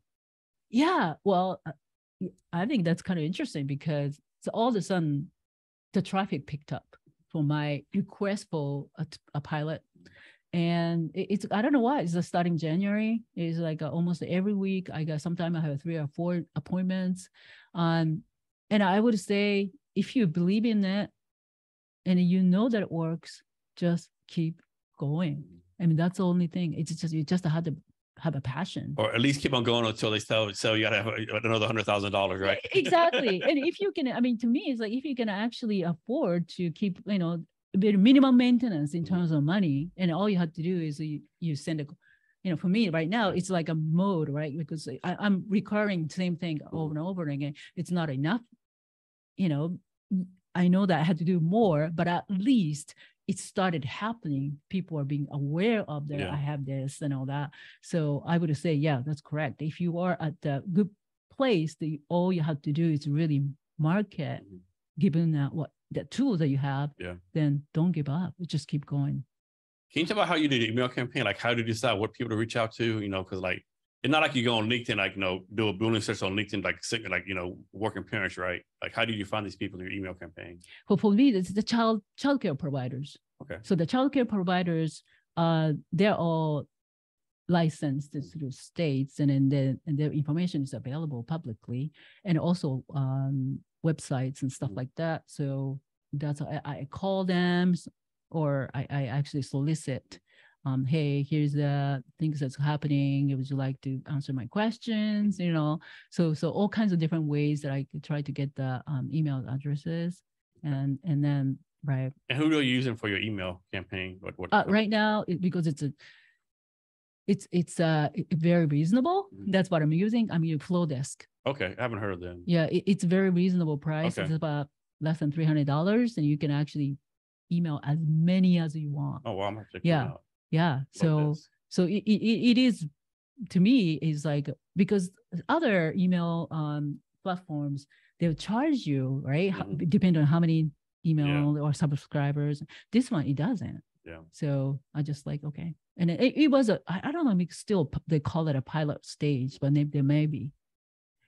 But somebody, one of the marketing person kind of introduced me to that, and I was like, oh, I'm gonna try it, because I was really like, I don't know what to use. Yeah. And there's so many of them out there, right? Yeah, exactly. And with different price points, different price points. And then at a certain point, your subscribers hits some amount, then they'll start charging this a lot. And of course, they don't tell you. They're going to charge. They won't tell you, And then for me, again, is I have to be under my budget, and I can't spend hundreds and hundreds of dollars a month and do that. And then Flowdesk allow me to do that right now.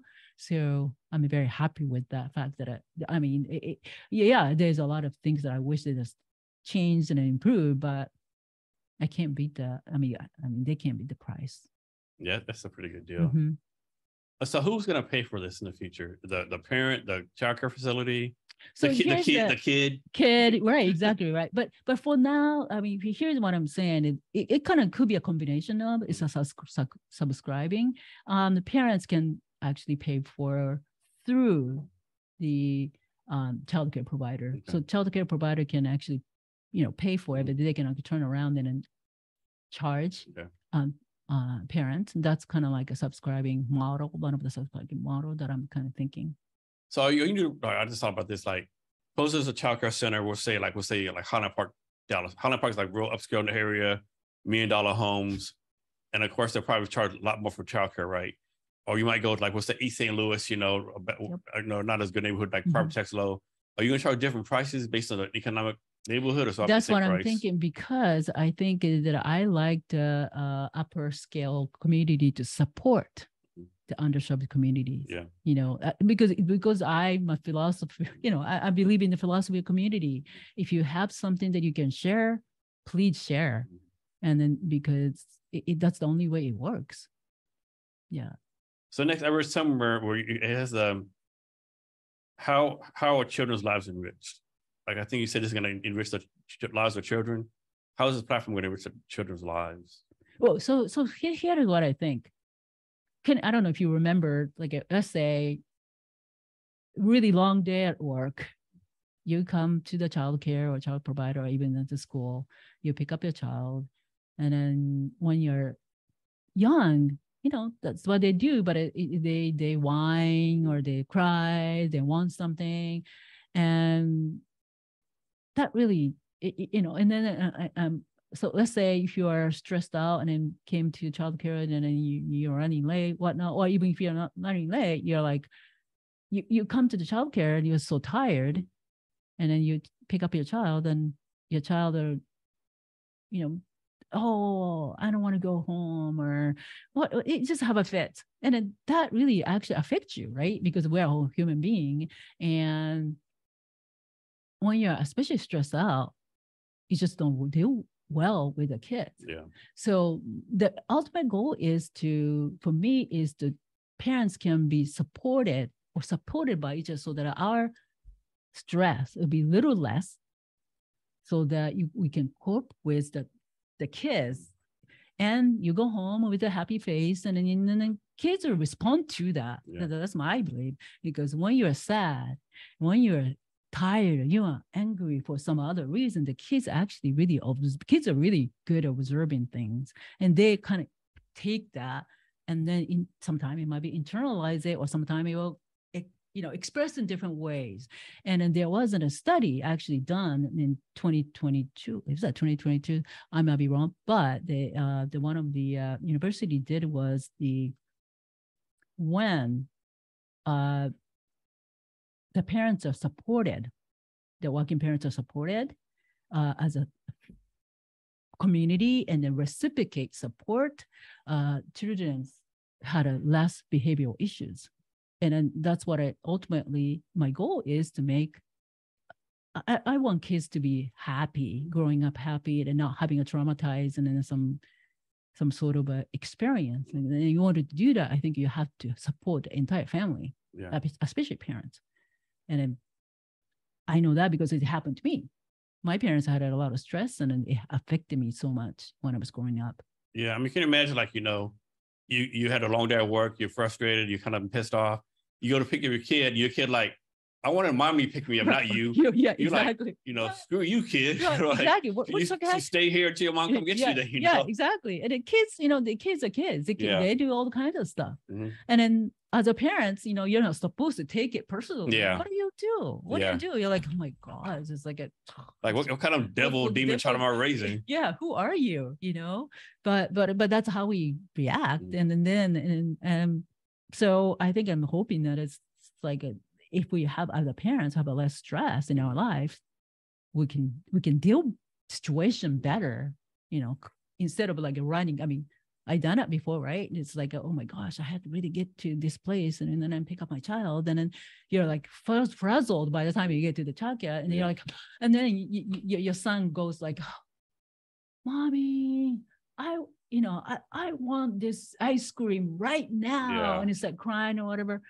And you're like, oh my gosh, are you kidding me? And I didn't react well. Yeah.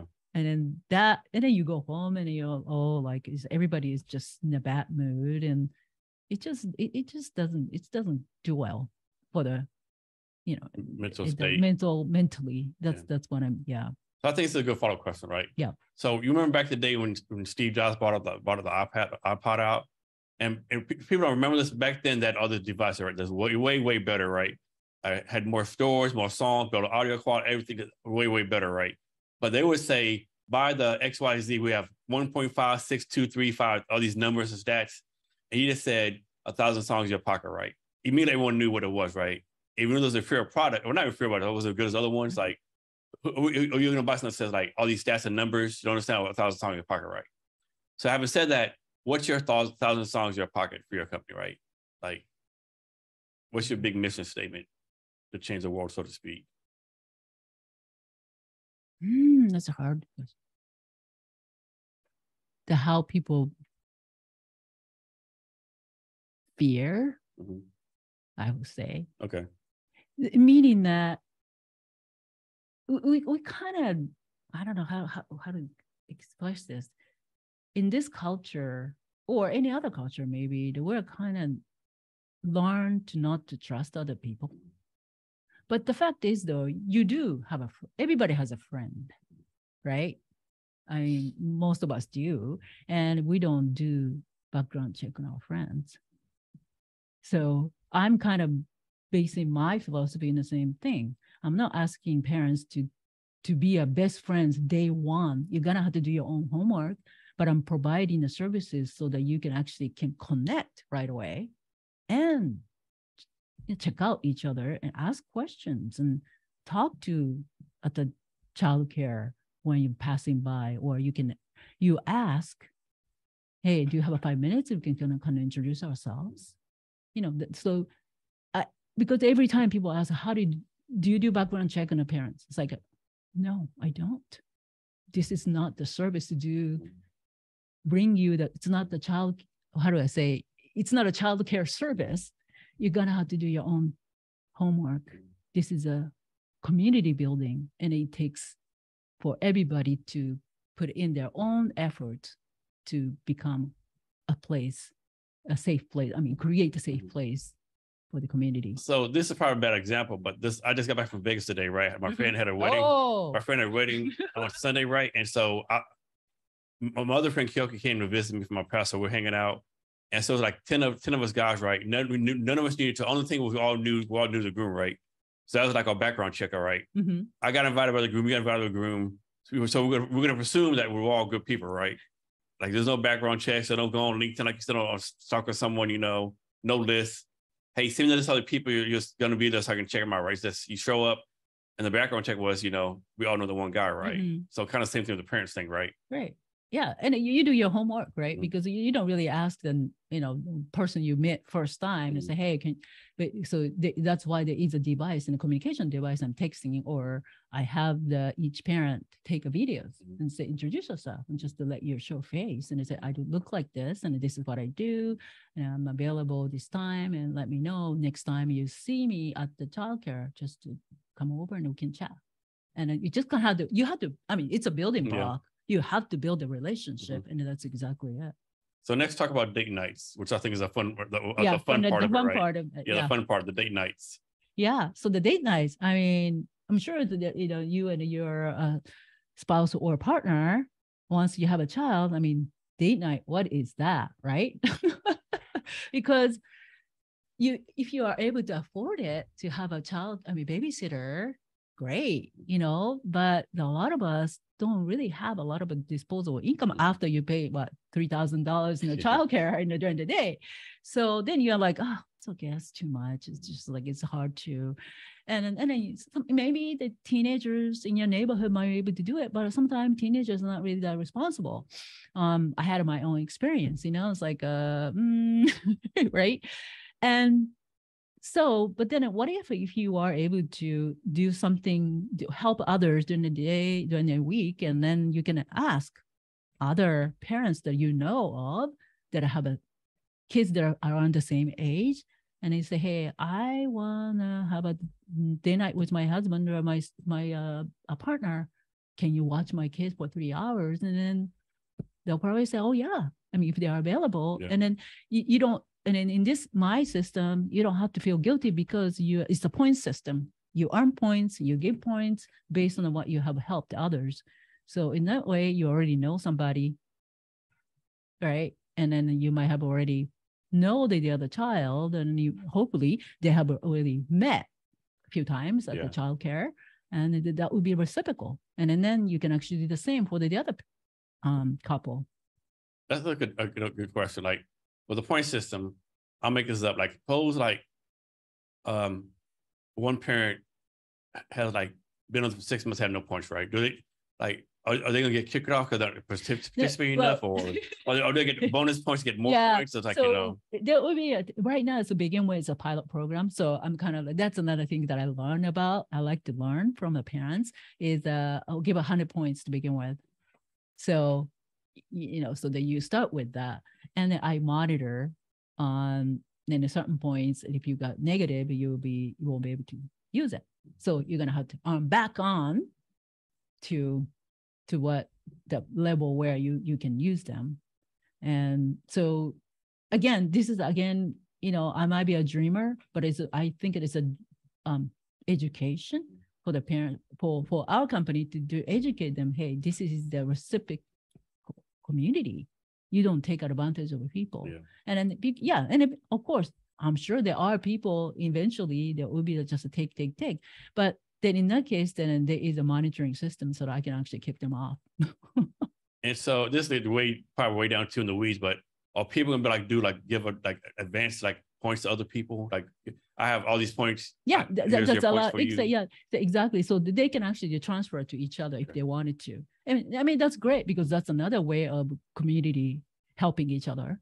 So, and the only thing I didn't want to do is I didn't want to tie that to the money. That's not it's not you can't really sell it to other people because that's not the point. It's you have to do your work to earn the points, and then that's the points that you just to kind of. What's your goal for your policy? Like, get a certain number of beta testers? Is it got a certain number of paid customers? What's your goal? The ultimate goal is really getting a paying customers. But right now, I like to get more. I mean, nationwide, I like to get a different cases of a usage so that I can learn from it what works, what doesn't. Because I definitely don't think that this is a complete last version of the app.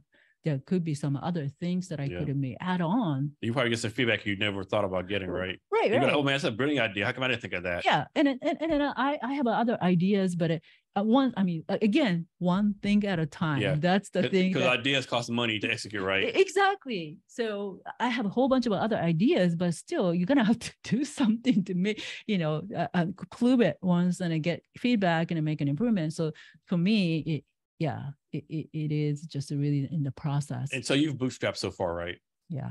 Is a plan to try to raise funds later on? Or do you try to bootstrap the whole thing and just use paid customers? For me, that I'm more focusing on, I really want to get the data or the usage and tractions and feedback, because that's more important than anything else. I mean, the money, it's great, but that's not the ultimate goal. Anyways, to me, is if I can have the users that it tells me that, hey, this is useful and very useful and it will help me so much, but here's a few things that you can improve it, and then it's great. And then depending on that, if I have money, I'll do it.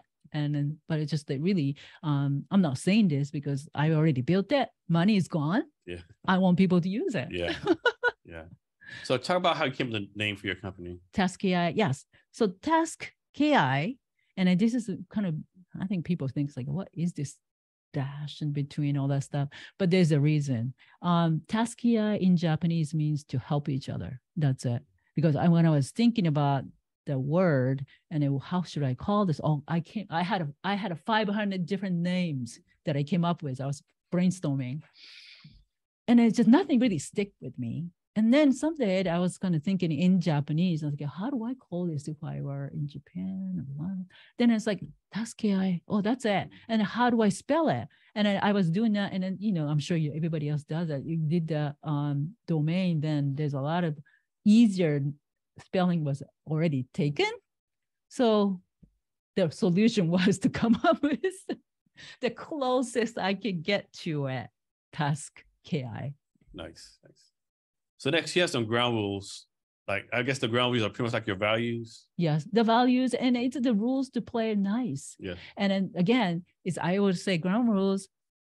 You tell your child the golden rules, right? So you have to treat other people in a way you want to be treated, and that's it. You have to play nice. If you are a parent, you have to know that. Yeah. So talk about this. Like, I think most entrepreneurs start they know it's going to take a long time, right? They're like, within a year, 2 years, I'll be good, right? But the process is way longer than that, right? How have you been be able to stay motivated or stay on the same path? Like, man, I've been doing this for a long time, right? Like, what's going on, right? Oh, man, that is the hardest. The motivation, keep motivation, and then keep motivated, and just to keep at it every day. Unfortunately, not unfortunately, that is I think one of the hardest thing. Next to me, it was the next marketing, right? But then I have a good a coach that it's a paid coach, but I decided that it works for me to have a coach, someone who's really knows my business and then my personality. And it's kind of keep telling me, asking me, what are you doing, Kanako? Yeah. What's your goal this week? What do you need to do? So I do have somebody who's really taking accountability is my job. And so in a way, I don't think I could have done it by myself, because it's the lonely place, right? Everybody talks about entrepreneur is a lonely place. It's the myth out there, It's so sexy. You're on the yacht drinking beer and mimosas. It's like, hey, writing down and all the new idea, but that's not that. It's a very lonely place. Yeah, I know. Like this, like when Silicon Valley Bank closed down, all the stuff on Twitter, like people like, they don't need no money. If you have a tech startup, you're a millionaire anyway, right? Or not working no money, all this shit that came out. Like, what? Are you kidding me right now? Yeah, exactly.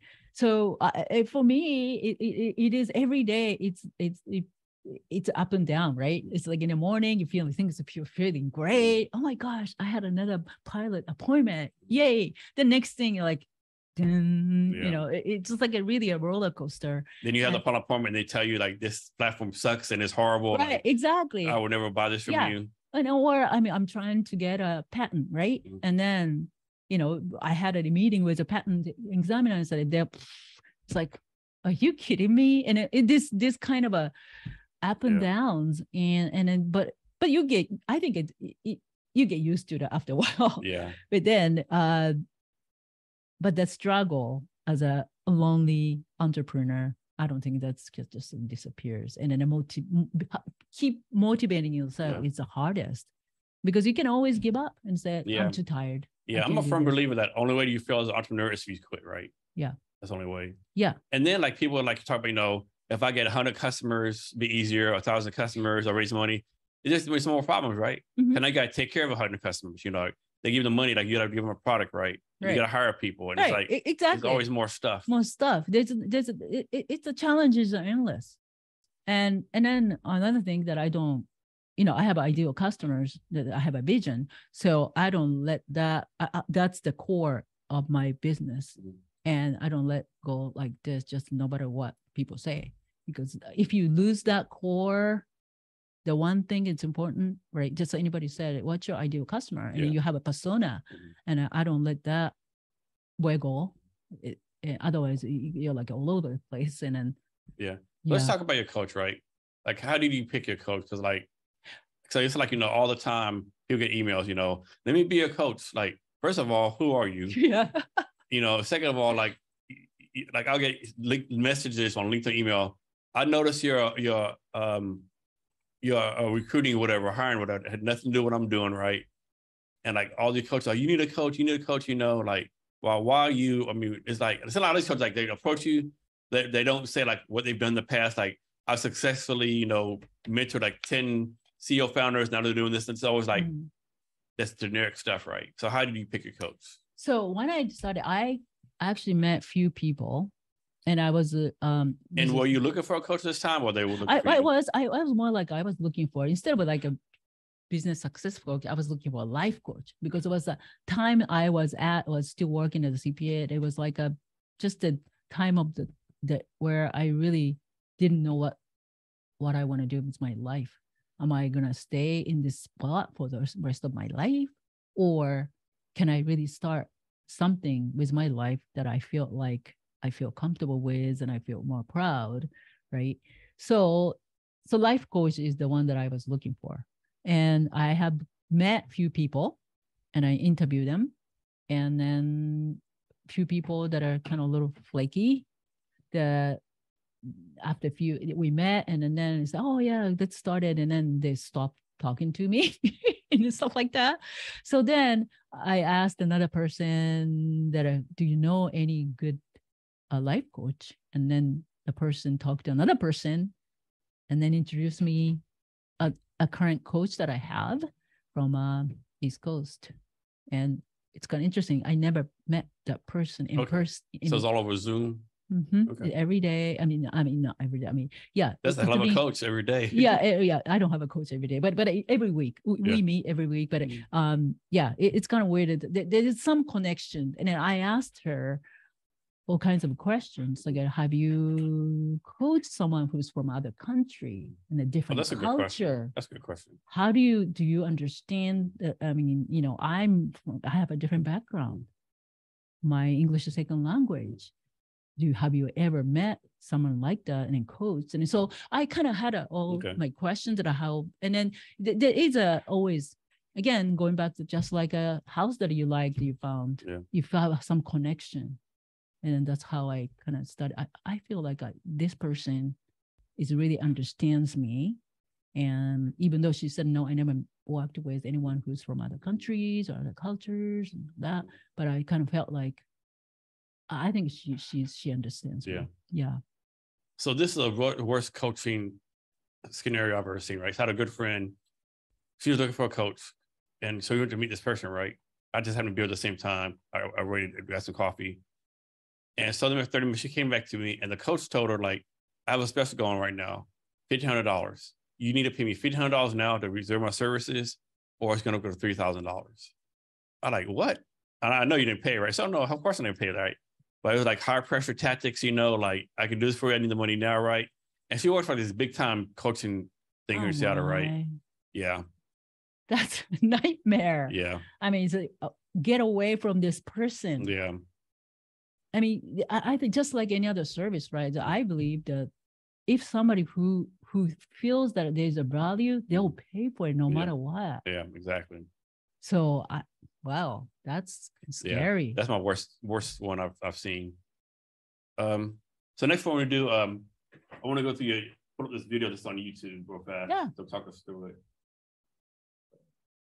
That's the one. Yeah, that's the one that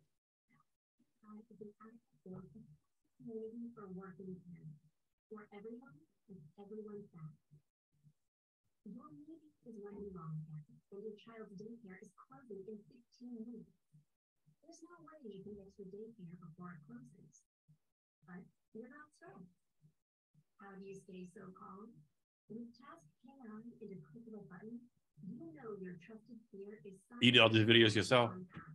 I had to help the video photographer, creator. I came up with these images, and yeah.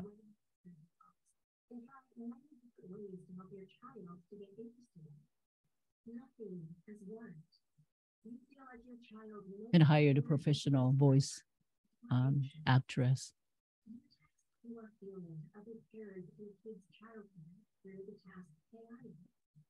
Many of the other parents share that they are feeling the exact same way. You receive not only encouragement, but also tips that work for your child. You are not alone. All thanks to your new community through Task AI.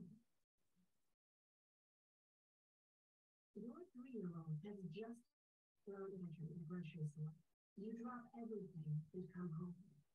Even though your weekend has just started, you're already exhausted. You wish you could take an hour break and decompress. You can do just that. Now you're sitting on your couch with a big cup of coffee and listening to your favorite music. How did you manage to get this straight? Because you earned village points by helping other parents a few times a week using this technology. It is now someone else's turn to give you a break. Another Task AI parent, your child has updates to a nearby park. Your child is happy, and you are happy. Do you want a little help with parenting? Do you like to help others? Do you want to be a part of a community like this? If so, tell your child care provider to watch this video to bring Task AI to your child care facility. After all, Task AI can only be downloaded by invitation. Task AI is an app that will. So why invitation only? Oh, because your child care provider has to be the core of that. Okay. You wanted to use it for the security purposes and how everything works. Okay. So you already talked about your company some, but can you go like in more details, like how you started it, what you focus on now, what your big dream vision for this moving forward? Right. So how it started, I kind of touched on it a little bit because it was my own experience. I was running late. I was already stressed out after work, picking up my child, and last minute, sometimes it's late, and I felt guilty and an embarrassment. And you had to call. Oh, I'm so sorry. I'm running 5-10 minutes late. But sometimes you never know because of the traffic, and you might be wind up coming in there half an hour late. And then my child's, by the time I got to the childcare, he's alone, thinking about, where's my mom? Everybody else is gone. And I just, you don't want to see your child's face. It's like, sad. And it's like, he felt like abandoned or something. And then the childcare providers the staff were great. It's, oh, don't worry. They always say, just drive carefully. But I know they feel like, okay, what time is this? Too late again. Too late again. And I really kind of felt like, what can I do to just, and then, I couldn't really come up with that idea during the time that my son was at the, childcare age. But then later on, when, after 20 years as working as an accountant, there was something happened because one of my closest, I guess, supervisor and also / friend who had suffered cancer, and then she passed away within literally as soon as we found that she was ill, and then she died within like a month or something, and that was just shocking to me. And then that was a waking up cold and say, your life can be just gone tomorrow. Yeah. And I just really had to think about that, my life, and because that was a great job and it was a great company, but for me, it just felt like this isn't something that I just don't want to do the rest of my life. And like I said, I'm not really that great accountant because I think I'm a creative person. I rather do something more creative, and you can't do creative stuff with the numbers. So I was kind of thinking about the opportunity, and that's where the earlier we talked about the coach, and then I was kind of going back and forth. And I thought about, maybe I can get a job in some other company or some other firm, or maybe I can move back to Japan. And then I didn't know what to do. So I met with the coach. We went through what I really like to do. And then I think maybe this is corny to think that, but I like to help people because I always because a lot of people extended a hand to me once I got to this, or before that, but especially once I got to this country, not knowing anybody, without other people's help, I couldn't really get here. And so I just like to pay back, but also I really feel good by myself helping others. And when I'm able to, that's what I love to do. So then that's what I kind of come at, how can I help other people? And then came up with this idea of, if we can be all within a community that the people can actually access easily, then I might be able to create the model of the community that you can actually help each other. So that's kind of came about. Kanako, how do you take care of yourself? Yeah, I take care of myself, exercise and running, all that. I have to move. I'm a very active person. Okay. So I can't really, that's why I'm kind of interested in why I was able to, I like to run myself, that I was sitting and then looking at the computer and then working for all 20 years of looking at the people's financial statements.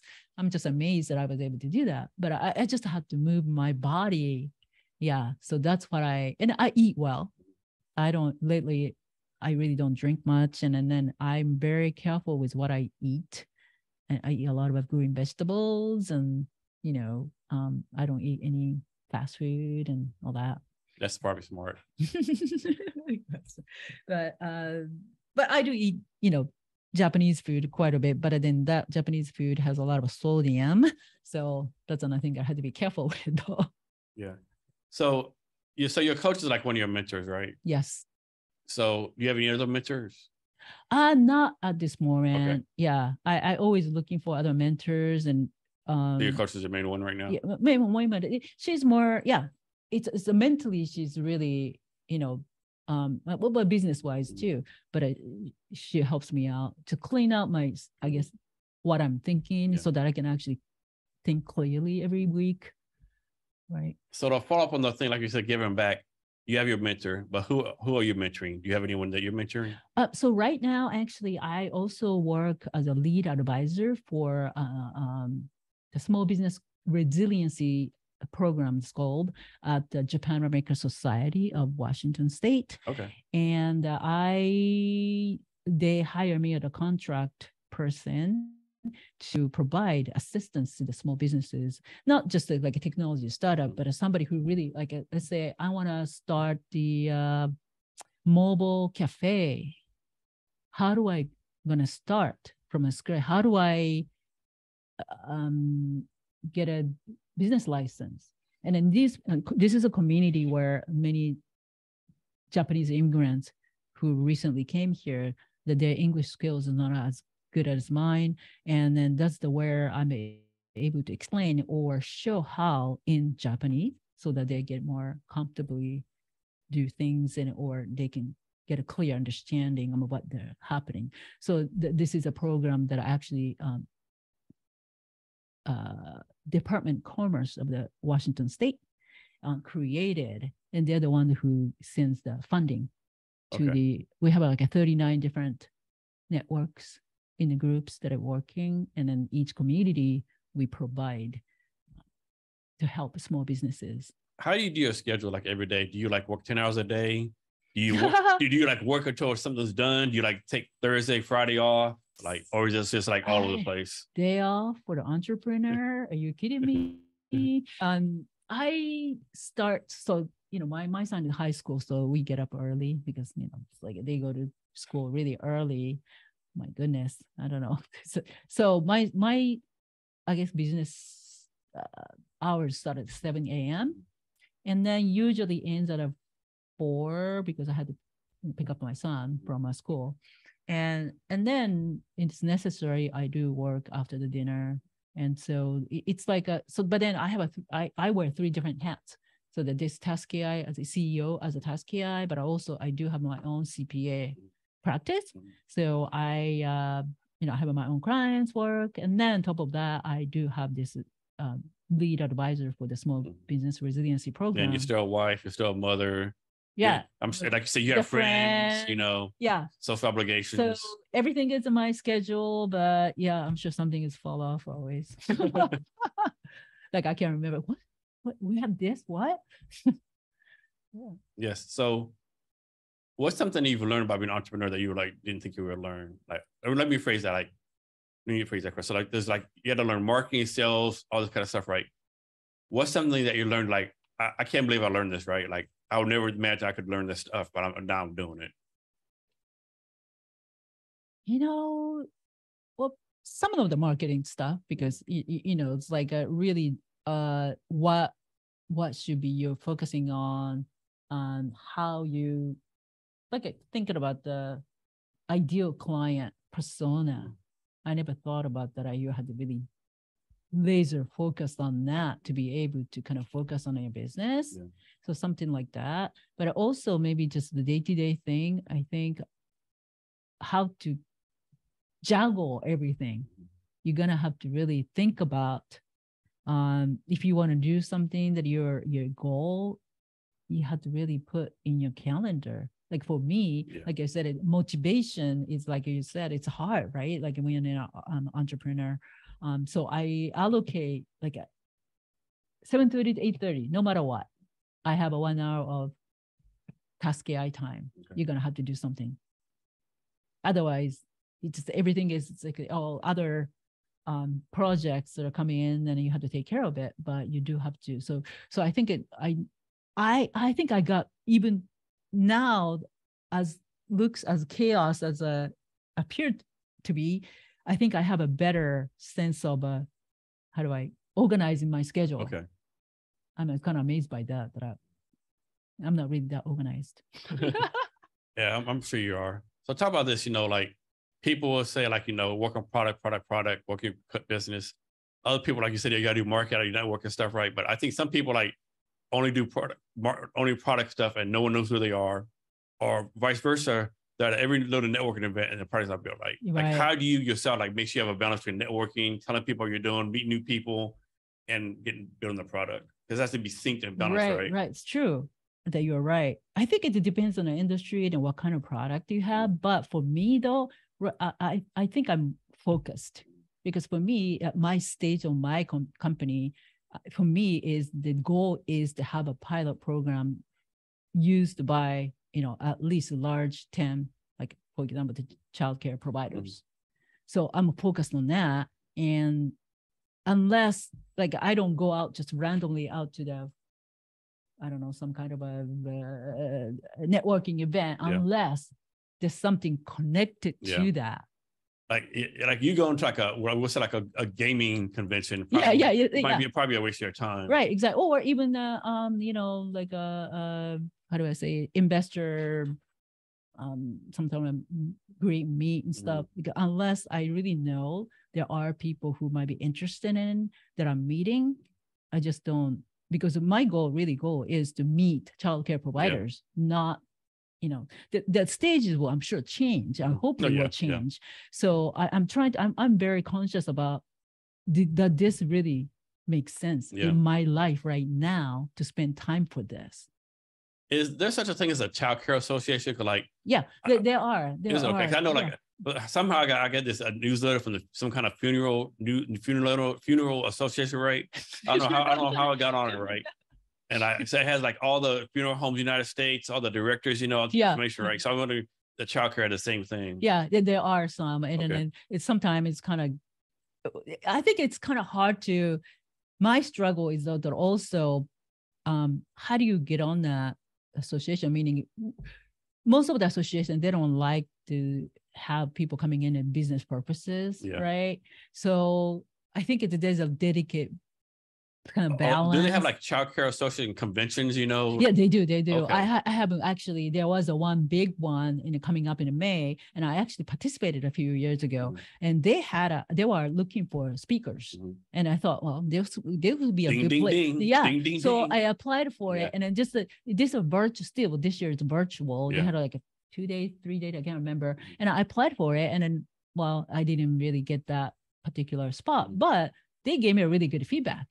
So I'm not, they say, oh, we love to have you. We really liked your subject, but we have so many that we just couldn't fit there. So, I mean, I'm just kind of trying to studying and then where people are, what the child care providers congregate. And it's just kind of one by one, kind of moving toward to that. Hey, can you give us your social media so people can reach out to you? What? So can you give us your social media so people can reach out to you? Yeah. So I'll tell you though, I don't do a lot of social media because again, childcare providers are not on the social media much. So that's why, and I started doing that. I did the Instagram, and then I did the Facebook, and I thought I was going to do Twitter, but then it's like now when I'm think of it, this is the reason that I'm telling you this, based on how childcare providers view my campaign letters. They're all 97% is a desktop. Okay. So that would tell you that people are looking at that work, not phones. So I do have an Instagram, but then it is actually it's a task AI. Okay. Yeah, and then also Facebook. I do this, but I really rarely update it because of this. So I guess the social media, the only thing is like probably that you can go to my www.taskai-.com. Okay. And that'll be, I know it's not sexy. Sorry. I used to done that, but that's the thing I learned is what works, what doesn't. And I'm trying to not to spend time that's something that is not going to be working for me. Yeah. For your product, can anyone sign up for, or they have to have someone in childcare? So for right now, if you are a parent and then your child is going to the child care, some sort of a child care, you definitely have to bring it, just like a video. You have to talk to your child care provider. Okay. They're the one who's going to be a core, and they are the one who basically be the core of the community, okay, and the connection, and for the security purposes as well. So I would love to have a parent talking to the child care provider and say, I want this. So the people who do your pilot now, are they going to be locked in like cheaper prices, so to speak, or better pricing? Because eventually you have to charge more money, right? It's a better pricing right now, which is free. So they'll be locked in. Sorry, but yeah, and then I will definitely make a better arrangement for the people who actually come in, and then early bird prices in the future. But and for pricing, it'll be like month to month, a year. Yeah, I'm thinking. I mean, all kinds of different ways that I was kind of thinking that you can actually subscribe for annually. It could be much cheaper. But even that's true. That I'm kind of like to get some opinion of the parents and say, how much can you afford? Yeah. Yeah. So is there anything else I asked you that I didn't, or anything else you want to talk about? No, this is great. It was fun. Thank you. Thank you so much for let me talk. And it is so much fun to talk. I never thought that it's like I'll be talking about all different things about Japan and all that. Yeah. You don't really get to talk about yourself much anyway, right? No. So yeah. So can you give us any last advice or wisdom or anything you want to talk about? Wisdom or if you have a dream, stick with it. Unless you call your shot. But what I learned was, if you think it doesn't work, it doesn't work. That's all in your head. If it works, it will work. We have to make an effort. But that's what I kind of feel like, just like any other inventions or whatever, right? Everybody said, oh, that's so stupid. Why do you do that? Or, most of I always talk about the Edison, the story about the child. What is that? I think it was a grade school teacher wrote to his mother. And mother said, oh, you're so genius that there's nothing to learn at the school. And then he wants you to, me to teach you at a school. And of course, there's direct opposite. There was a direct opposite. Yeah. So I think I really think that if you believe in that, you can. And I can remember somewhere said like, if you say you can, doesn't matter if you say you can, you can't. You're right both ways, right? Yeah. If you say I can, you're going to do it. If you say I can't do it, you're not going to do it. Right. And so I think a lot of things is the mental exercise, because we can always do whatever we want, decide in tomorrow and just, I'm going to quit, and then you quit. But then that might be the only thing that is stopping you. Yeah. So, and then otherwise for us entrepreneurs, if you don't believe it, you can't do it. Yeah. I mean, it's a hard life. In some ways, it's a very enjoyable and I think I learn a lot every day. It's very flexibility will give us and all that creativity, but then it's not easy. Yeah, like for me, like I went to Vegas for a few days, right? Mm-hmm. If I worked from some company, there's no way I could do it. It's like last minute trip, no way I could have done it, right? Right. Don't get me wrong, like I was like having a good time. I was still like doing work, or trying to do some work too, right? Right. You work for some corporation, you're not doing that, right? But exactly. I mean, I wouldn't be here if I were working for the CPA firm still, right? I can't really take that couple hours away from my work.